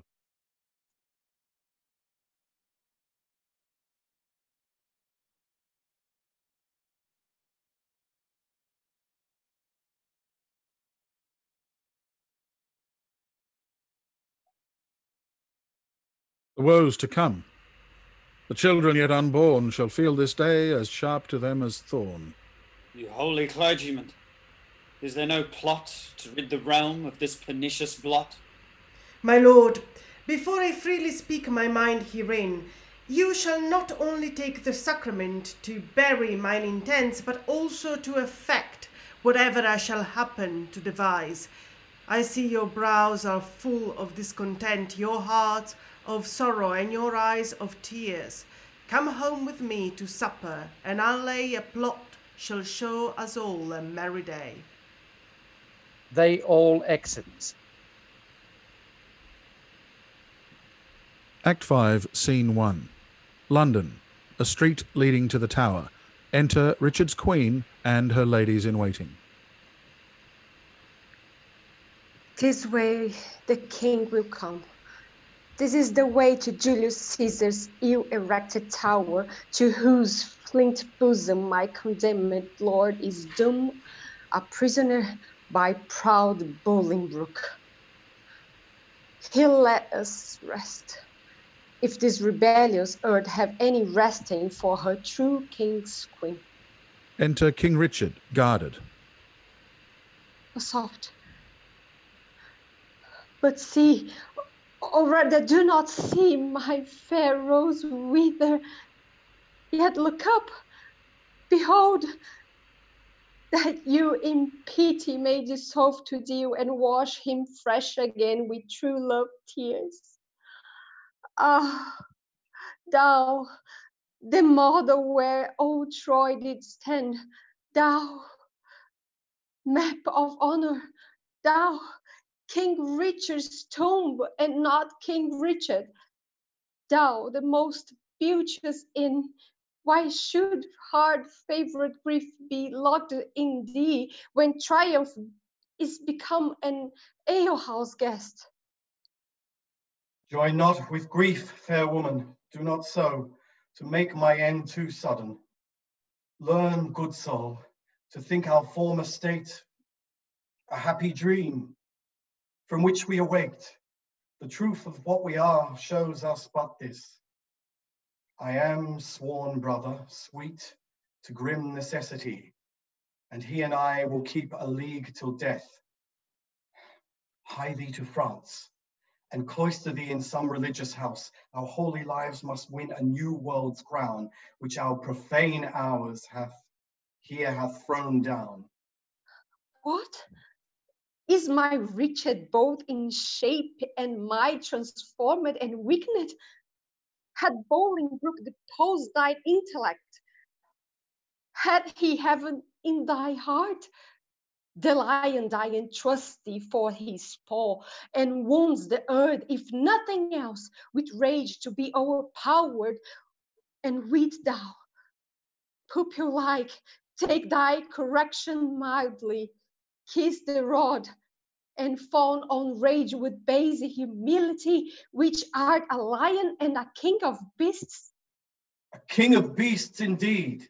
If aught but beasts, I had been still a happy king of men. Good sometime, queen, prepare thee hence for France. Think I am dead, and that even here thou takest, as from my deathbed, thy last living leave.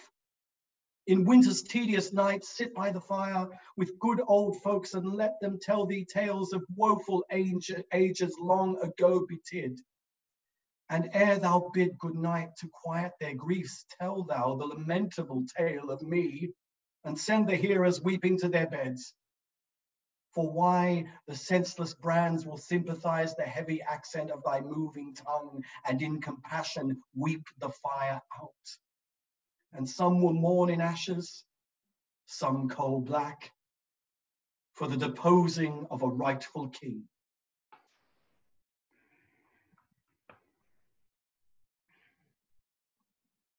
My lord, the mind of Bolingbroke is changed.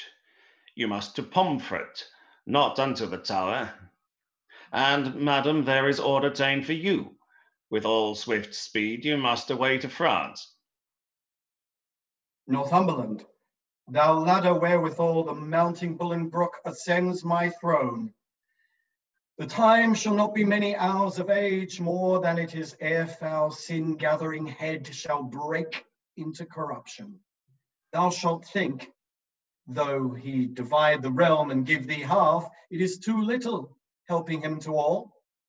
He shall think that thou, which know'st the way to plant unrightful kings, wilt know again, being ne'er so little urged, another way to pluck him headlong from the usurped throne.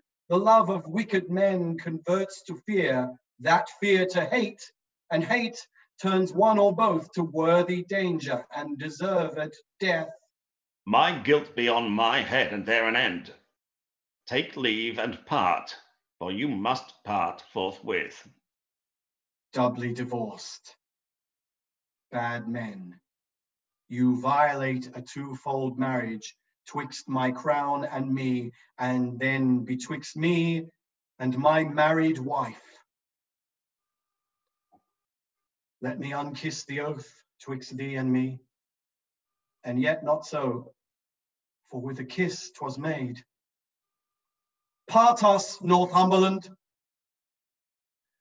I toward the north, where shivering cold and sickness pines the clime.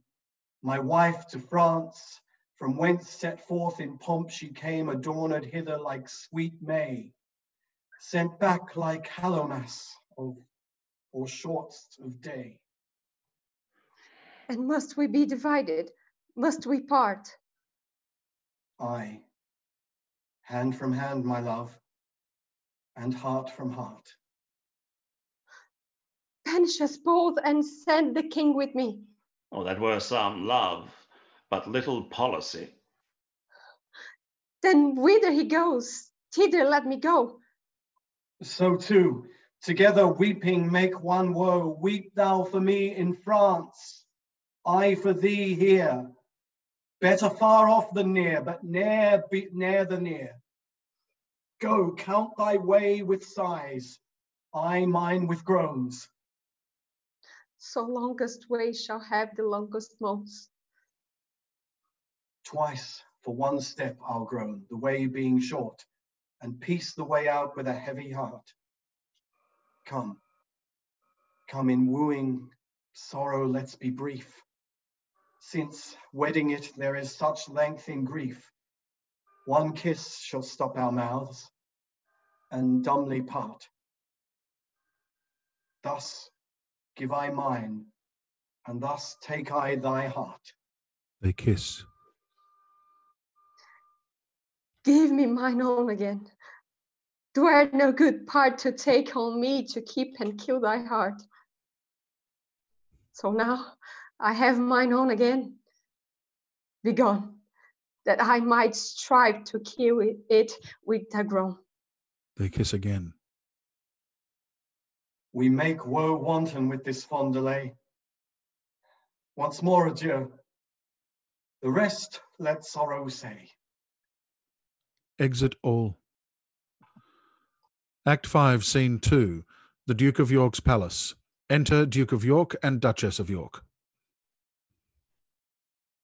My lord, you told me you would tell the rest when weeping made you break the story off of our two cousins coming into London. Where did I leave? At that sad stop, my lord, where rude, misgoverned hands from windows' tops threw dust and rubbish on King Richard's head. Then, as I said, the Duke, great Bolingbroke, mounted upon a hot and fiery steed, which his aspiring rider seemed to know, with slow but stately pace kept on his course, whilst all tongues cried, God save thee, Bolingbroke. You would have thought the very windows spake, so many greedy looks of young and old through casements darted their desiring eyes upon his visage, and that all the walls with painted imagery had said at once, Jesu preserve thee, welcome Bolingbroke. Whilst he, from the one side to the other turning, bareheaded, lower than his proud steed's neck, bespake them thus, I thank you, countrymen. And thus, still doing thus, he passed along. Luck, poor Richard. Where rode he the whilst? As in a theatre, the eyes of men, after a well-graced actor leaves the stage, are idly bent on him that enters next, thinking his prattle to be tedious. Even so, or with so much more contempt, men's eyes did scowl on gentle Richard. No man cried, God save him. No joyful tongue gave him his welcome home.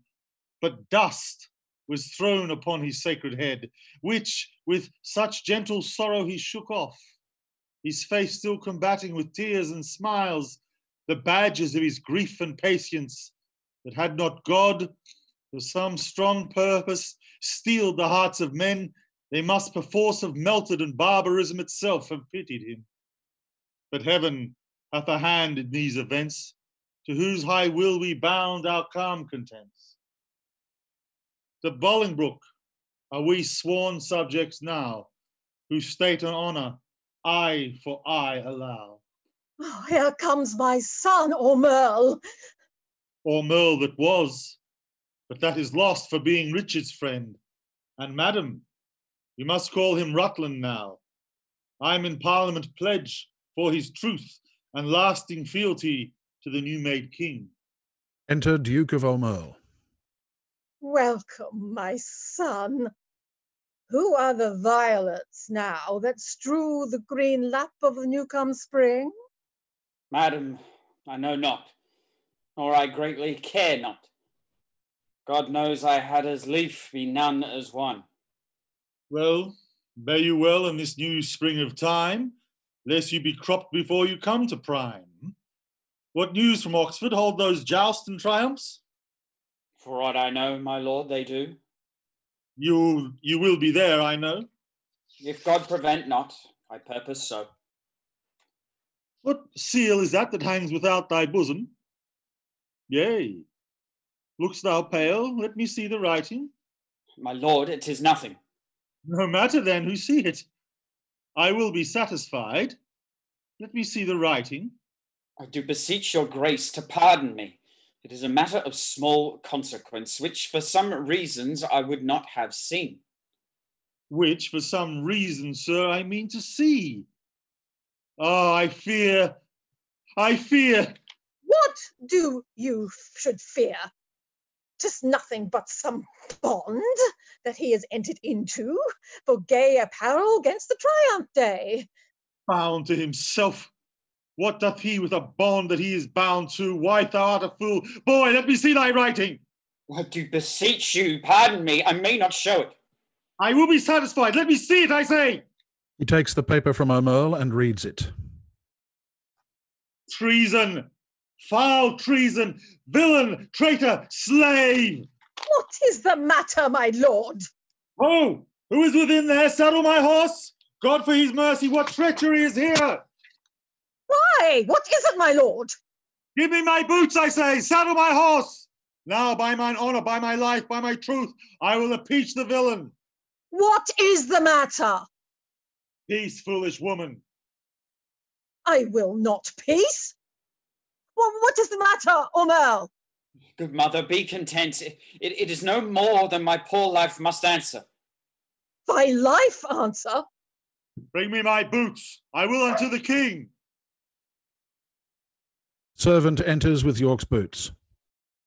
Strike him, AUMERLE. Poor boy, thou art amazed. Hence, villain, and never come in my sight. Give me my boots, I say. Why, York, what wilt thou do? Wilt thou not hide the trespass of thine own? Have we more sons, or are we like to have? Is not my teeming date drunk up with time? And wilt thou pluck my fair son from mine age, and rob me of a happy mother's name? Is he not like thee? Is he not thine own? Thou fond mad woman, wilt thou conceal this dark conspiracy? A dozen of them here have taken the sacrament and interchangeably set their hands down to kill the king at Oxford. He shall be none. We'll keep him here. Then what is that to him? Away, fond woman. Were he 20 times my son, I would impeach him. Hadst thou groaned for him as I have done, thou wouldst be more pitiful. Now I know thy mind. Thou dost suspect that I have been disloyal to thy bed, and that he is a bastard, not thy son. Oh, sweet York, sweet husband, be not of that mind. He is as like thee as man may be, and not like me or any of my kin, and yet I love him. Make way, unruly woman. He exits.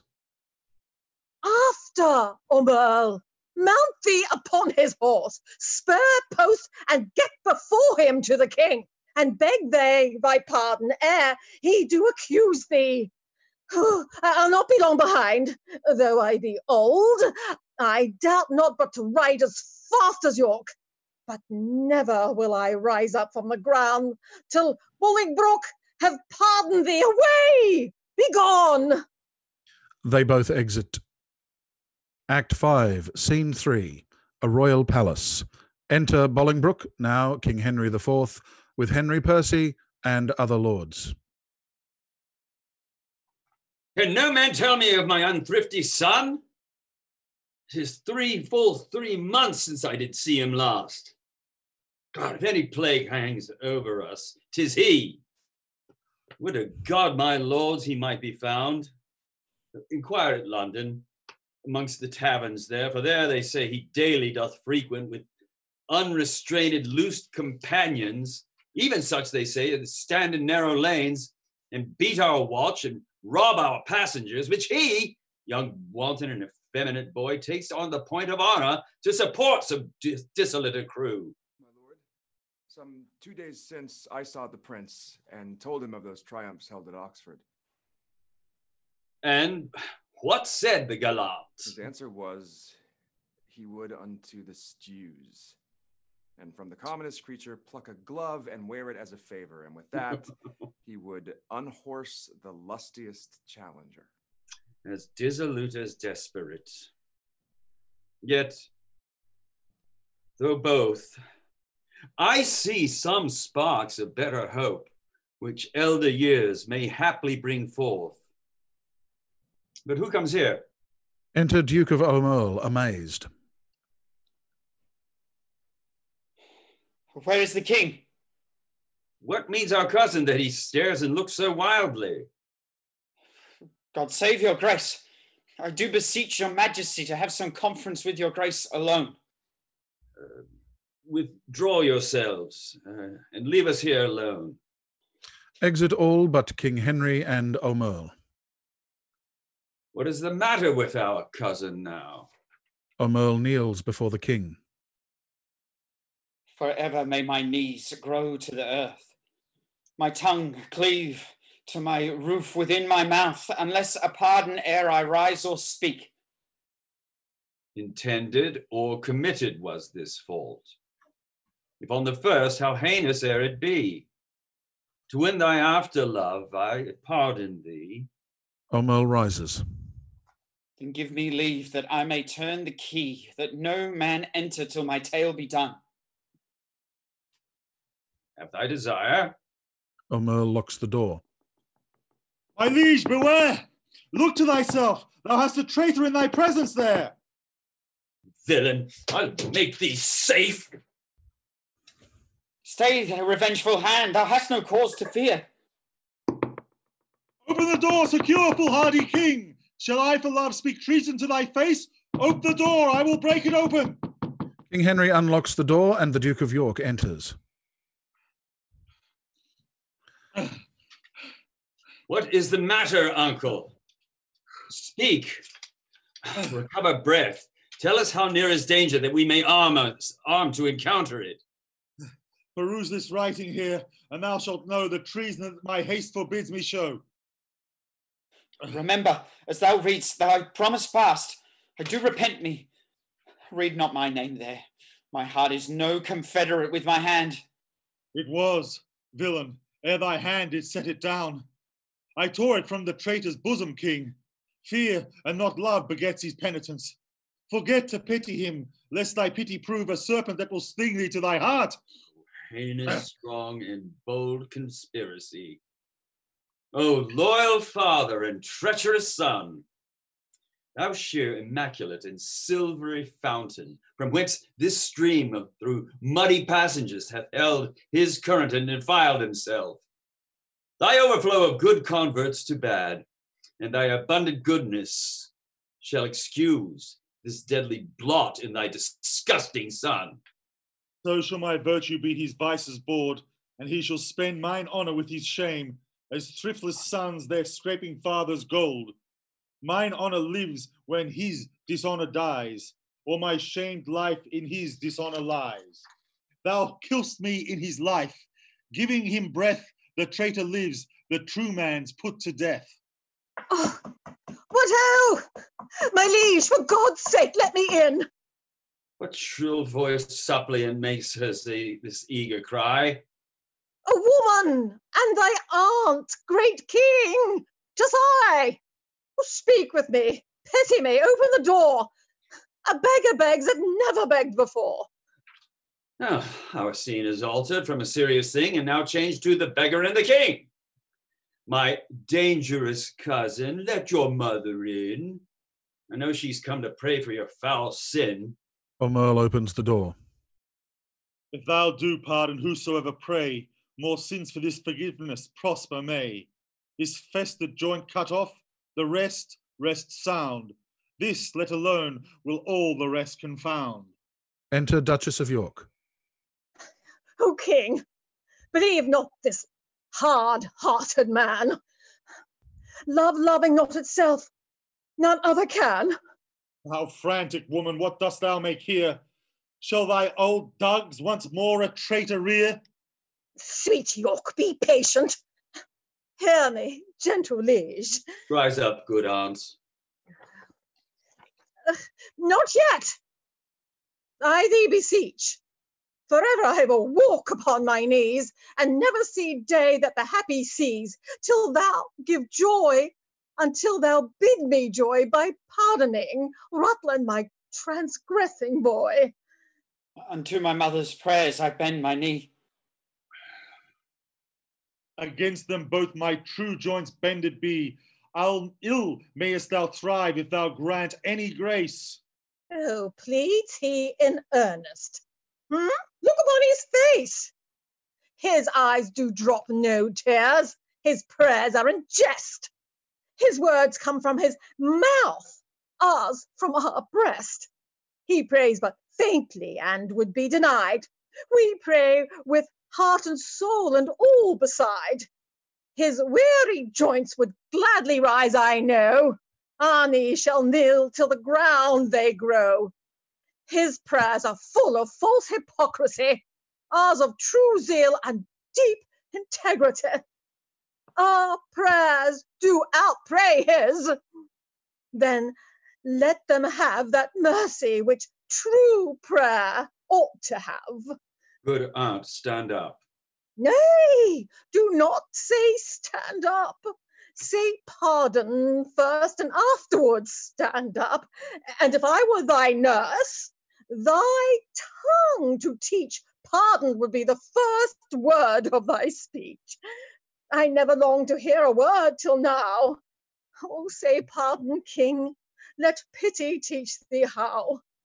The word is short, but not so short as sweet. No word like pardon for king's mouth to so meet. Speak it in French, king. Say pardonne-moi. Dost thou teach pardon to destroy? My sour husband, my hard-hearted lord, that sets the world itself against the word. Speak pardon, as 'tis current in our land, chopping French we do not understand. Thine eye begins to speak. Set thy tongue there. Oh, in thy piteous heart plant thou thine ear, that hearing how our plaints and prayers do pierce, pity may move thee pardon to rehearse. Good aunt, stand up. I do not sue to stand. Pardon is all the suit I have in hand. I pardon him, as God shall pardon me. Oh, happy vantage of a kneeling knee! Yet I am sick for fear. Speak it again. Twice-saying pardon doth not pardon twain, but makes one pardon strong. With all my heart, I pardon him. Oh, God on earth thou art! But They all stand. But for our trusty brother-in-law and the abbot, with all the rest of the consorted crew, destruction straight shall dog them at the heels. Good uncle, help to order several powers to Oxford, or where'er these traitors are. They shall not live within this world, I swear, but I will have them if I once know where. Uncle, farewell. And cousin, adieu. Your mother well hath prayed, and proved you true. Come, my old son. I pray God make thee new. They all exit. Act 5, Scene 4, a royal palace.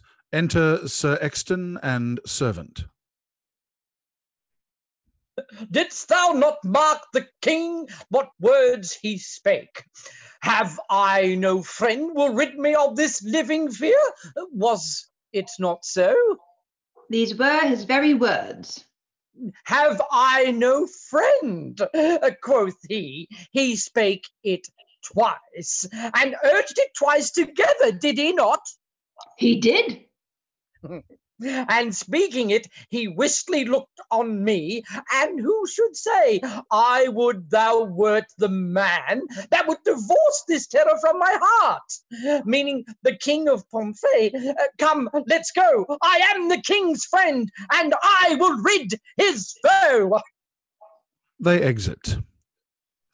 Act 5, Scene 5, Pomfret Castle. Enter King Richard alone.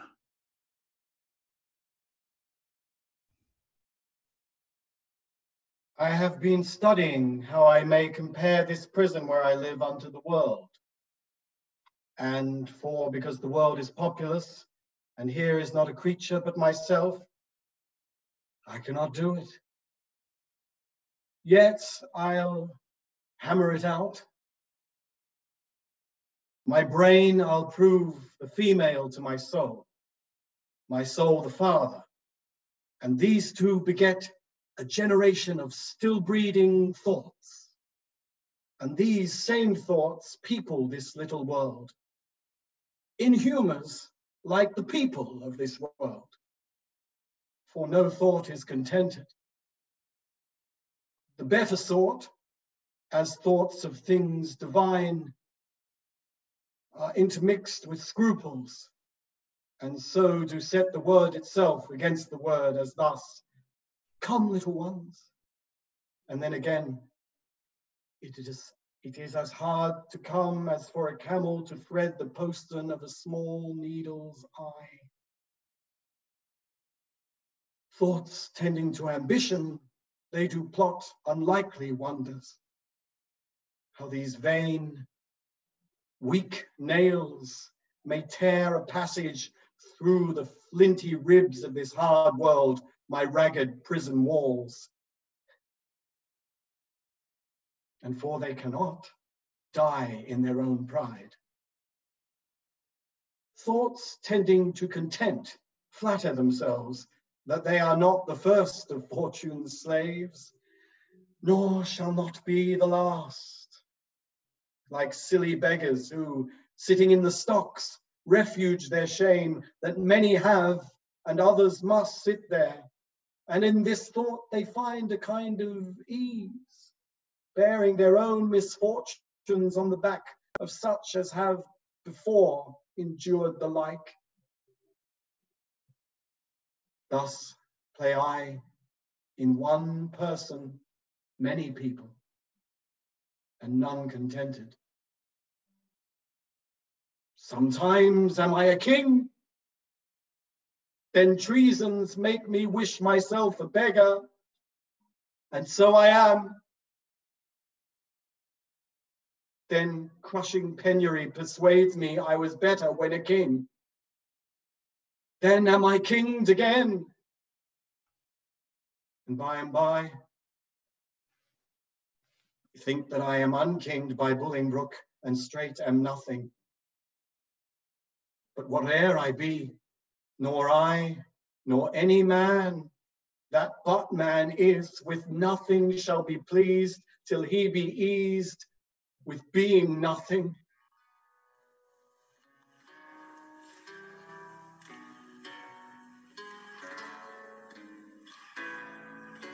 Music do I hear?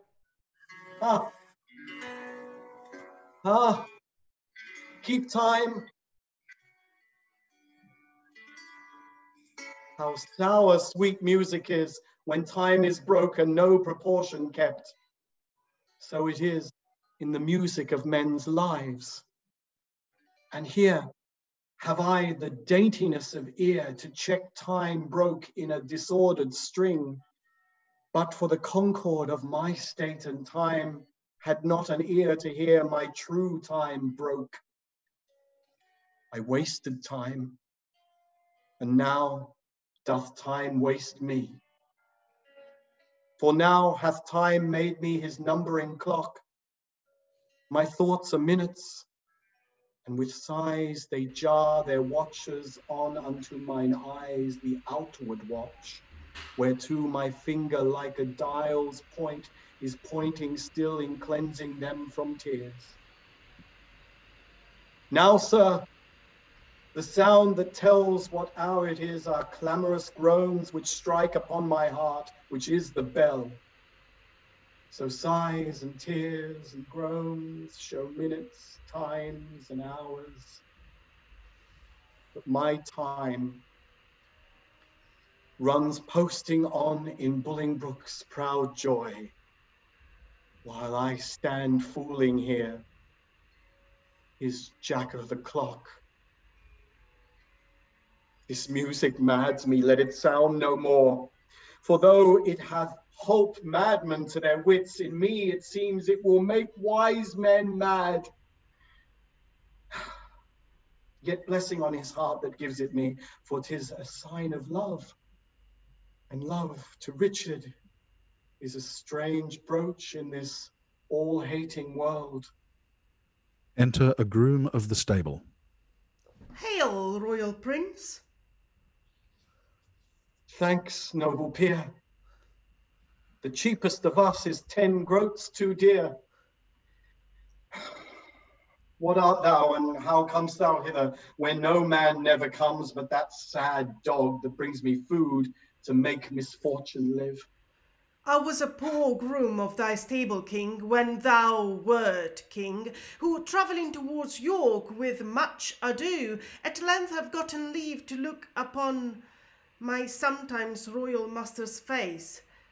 Oh, how it yearned my heart when I beheld in London streets that coronation day, when Bolingbroke rode on roan Barbary, that horse that thou so often have bestreed, that horse that I so carefully have dressed. Rode he on Barbary? Tell me, gentle friend, how went he under him? So proudly as if it disdained the ground. So proud that Bolingbroke was on his back. That jade hath eat bread from my royal hand. This hand hath made him proud with clapping him. Would he not stumble? Would he not fall down, since pride must have a fall, and break the neck of that proud man that did usurp his back? Forgiveness, force. Why do I rail on thee, since thou, created to be awed by man, wast born to bear? I was not made a horse, and yet I bear a burthen like an ass, spurred, galled, and tired by jauncing Bolingbroke. Enter a keeper with a meal.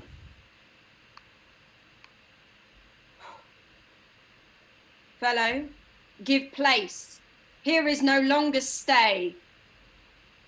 If thou love me, 'tis time thou wert away.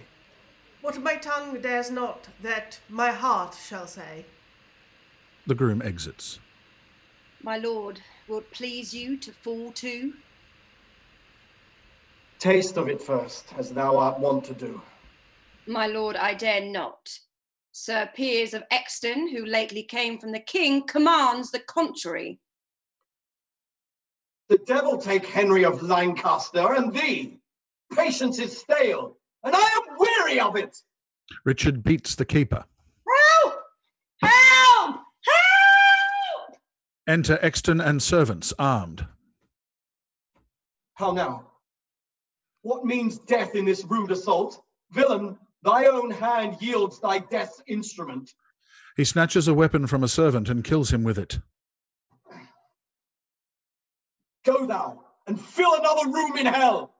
He kills another servant before Exton strikes him down. That hand shall burn in never-quenching fire that staggers thus my person. Exton, thy fierce hand hath with the king's blood stained the king's own land. Mount, mount my soul. Thy seat is up on high, whilst my gross flesh sinks downward, here to die. King Richard dies. As full of valour as of royal blood, both I have spilled. Oh, would the deed were good. For now the devil that told me I did well says that this deed is chronicled in hell. This dead king to the living king I'll bear. Take hence the rest and give them burial here. They all exit. Act 5, Scene 6, Windsor Castle. Enter King Henry IV, Duke of York, with lords and attendants.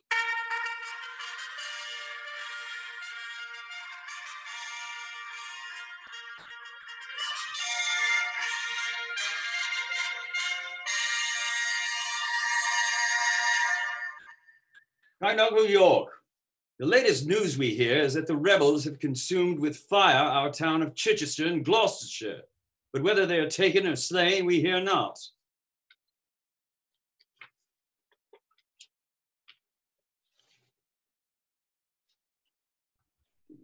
Ah, welcome, my lord. What news? First, to thy sacred state wish I all happiness. The next news is, I have to London sent the heads of Oxford, Salisbury, Blunt, and Kent.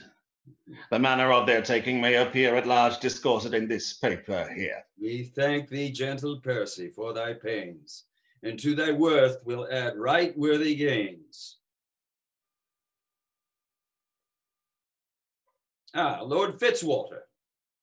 My lord, I have from Oxford sent to London the heads of Brocas and Sir Bennet Seeley, two of the dangerous consorted traitors that sought at Oxford thy dire overthrow. Thy pains, Fitzwater, shall not be forgot. Right noble is thy merit, well I wot.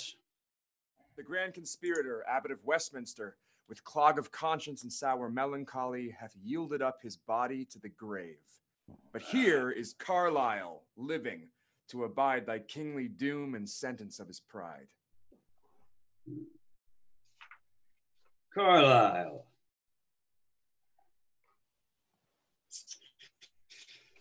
This is thy doom. Choose out some secret place, some reverend room, more than thou hast, and with it, joy thy life.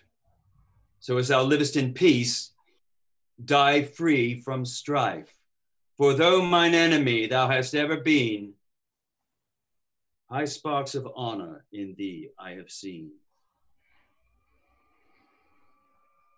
Great King, within this coffin I present thy buried fear. Herein all breathless lies the mightiest of the greatest enemies, Richard of Bordeaux, by me hither brought. Exton, I thank thee not, for thou hast wrought a deed of slander with thy fatal hand upon my head and all this famous land. From your own mouth, my lord, did I this deed? I love not poison that do poison need, nor do I thee. Though I did wish him dead, I hate the murderer, love him murdered. the guilt of conscience take thou from thy labour, by neither my good word nor my princely favour, with Cain go wander through shades of night, and never show thy head by day nor light. Lords, oh, I protest my soul is full of woe, that blood should sprinkle me to make me grow. Oh, come, mourn with me for what I do lament, and put on sullen black liniment. I'll make a voyage to the Holy Land to wash this blood from off my guilty hand. March sadly after, grace my mornings here in weeping after this untimely bier. Exit all. The end of the life and death of Richard II by William Shakespeare. Hello and goodbye. That is the end of the show.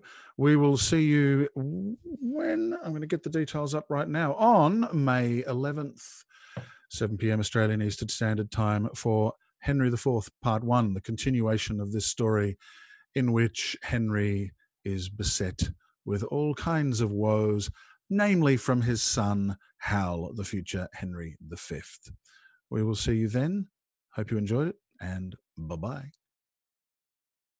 Veni Creator Spiritus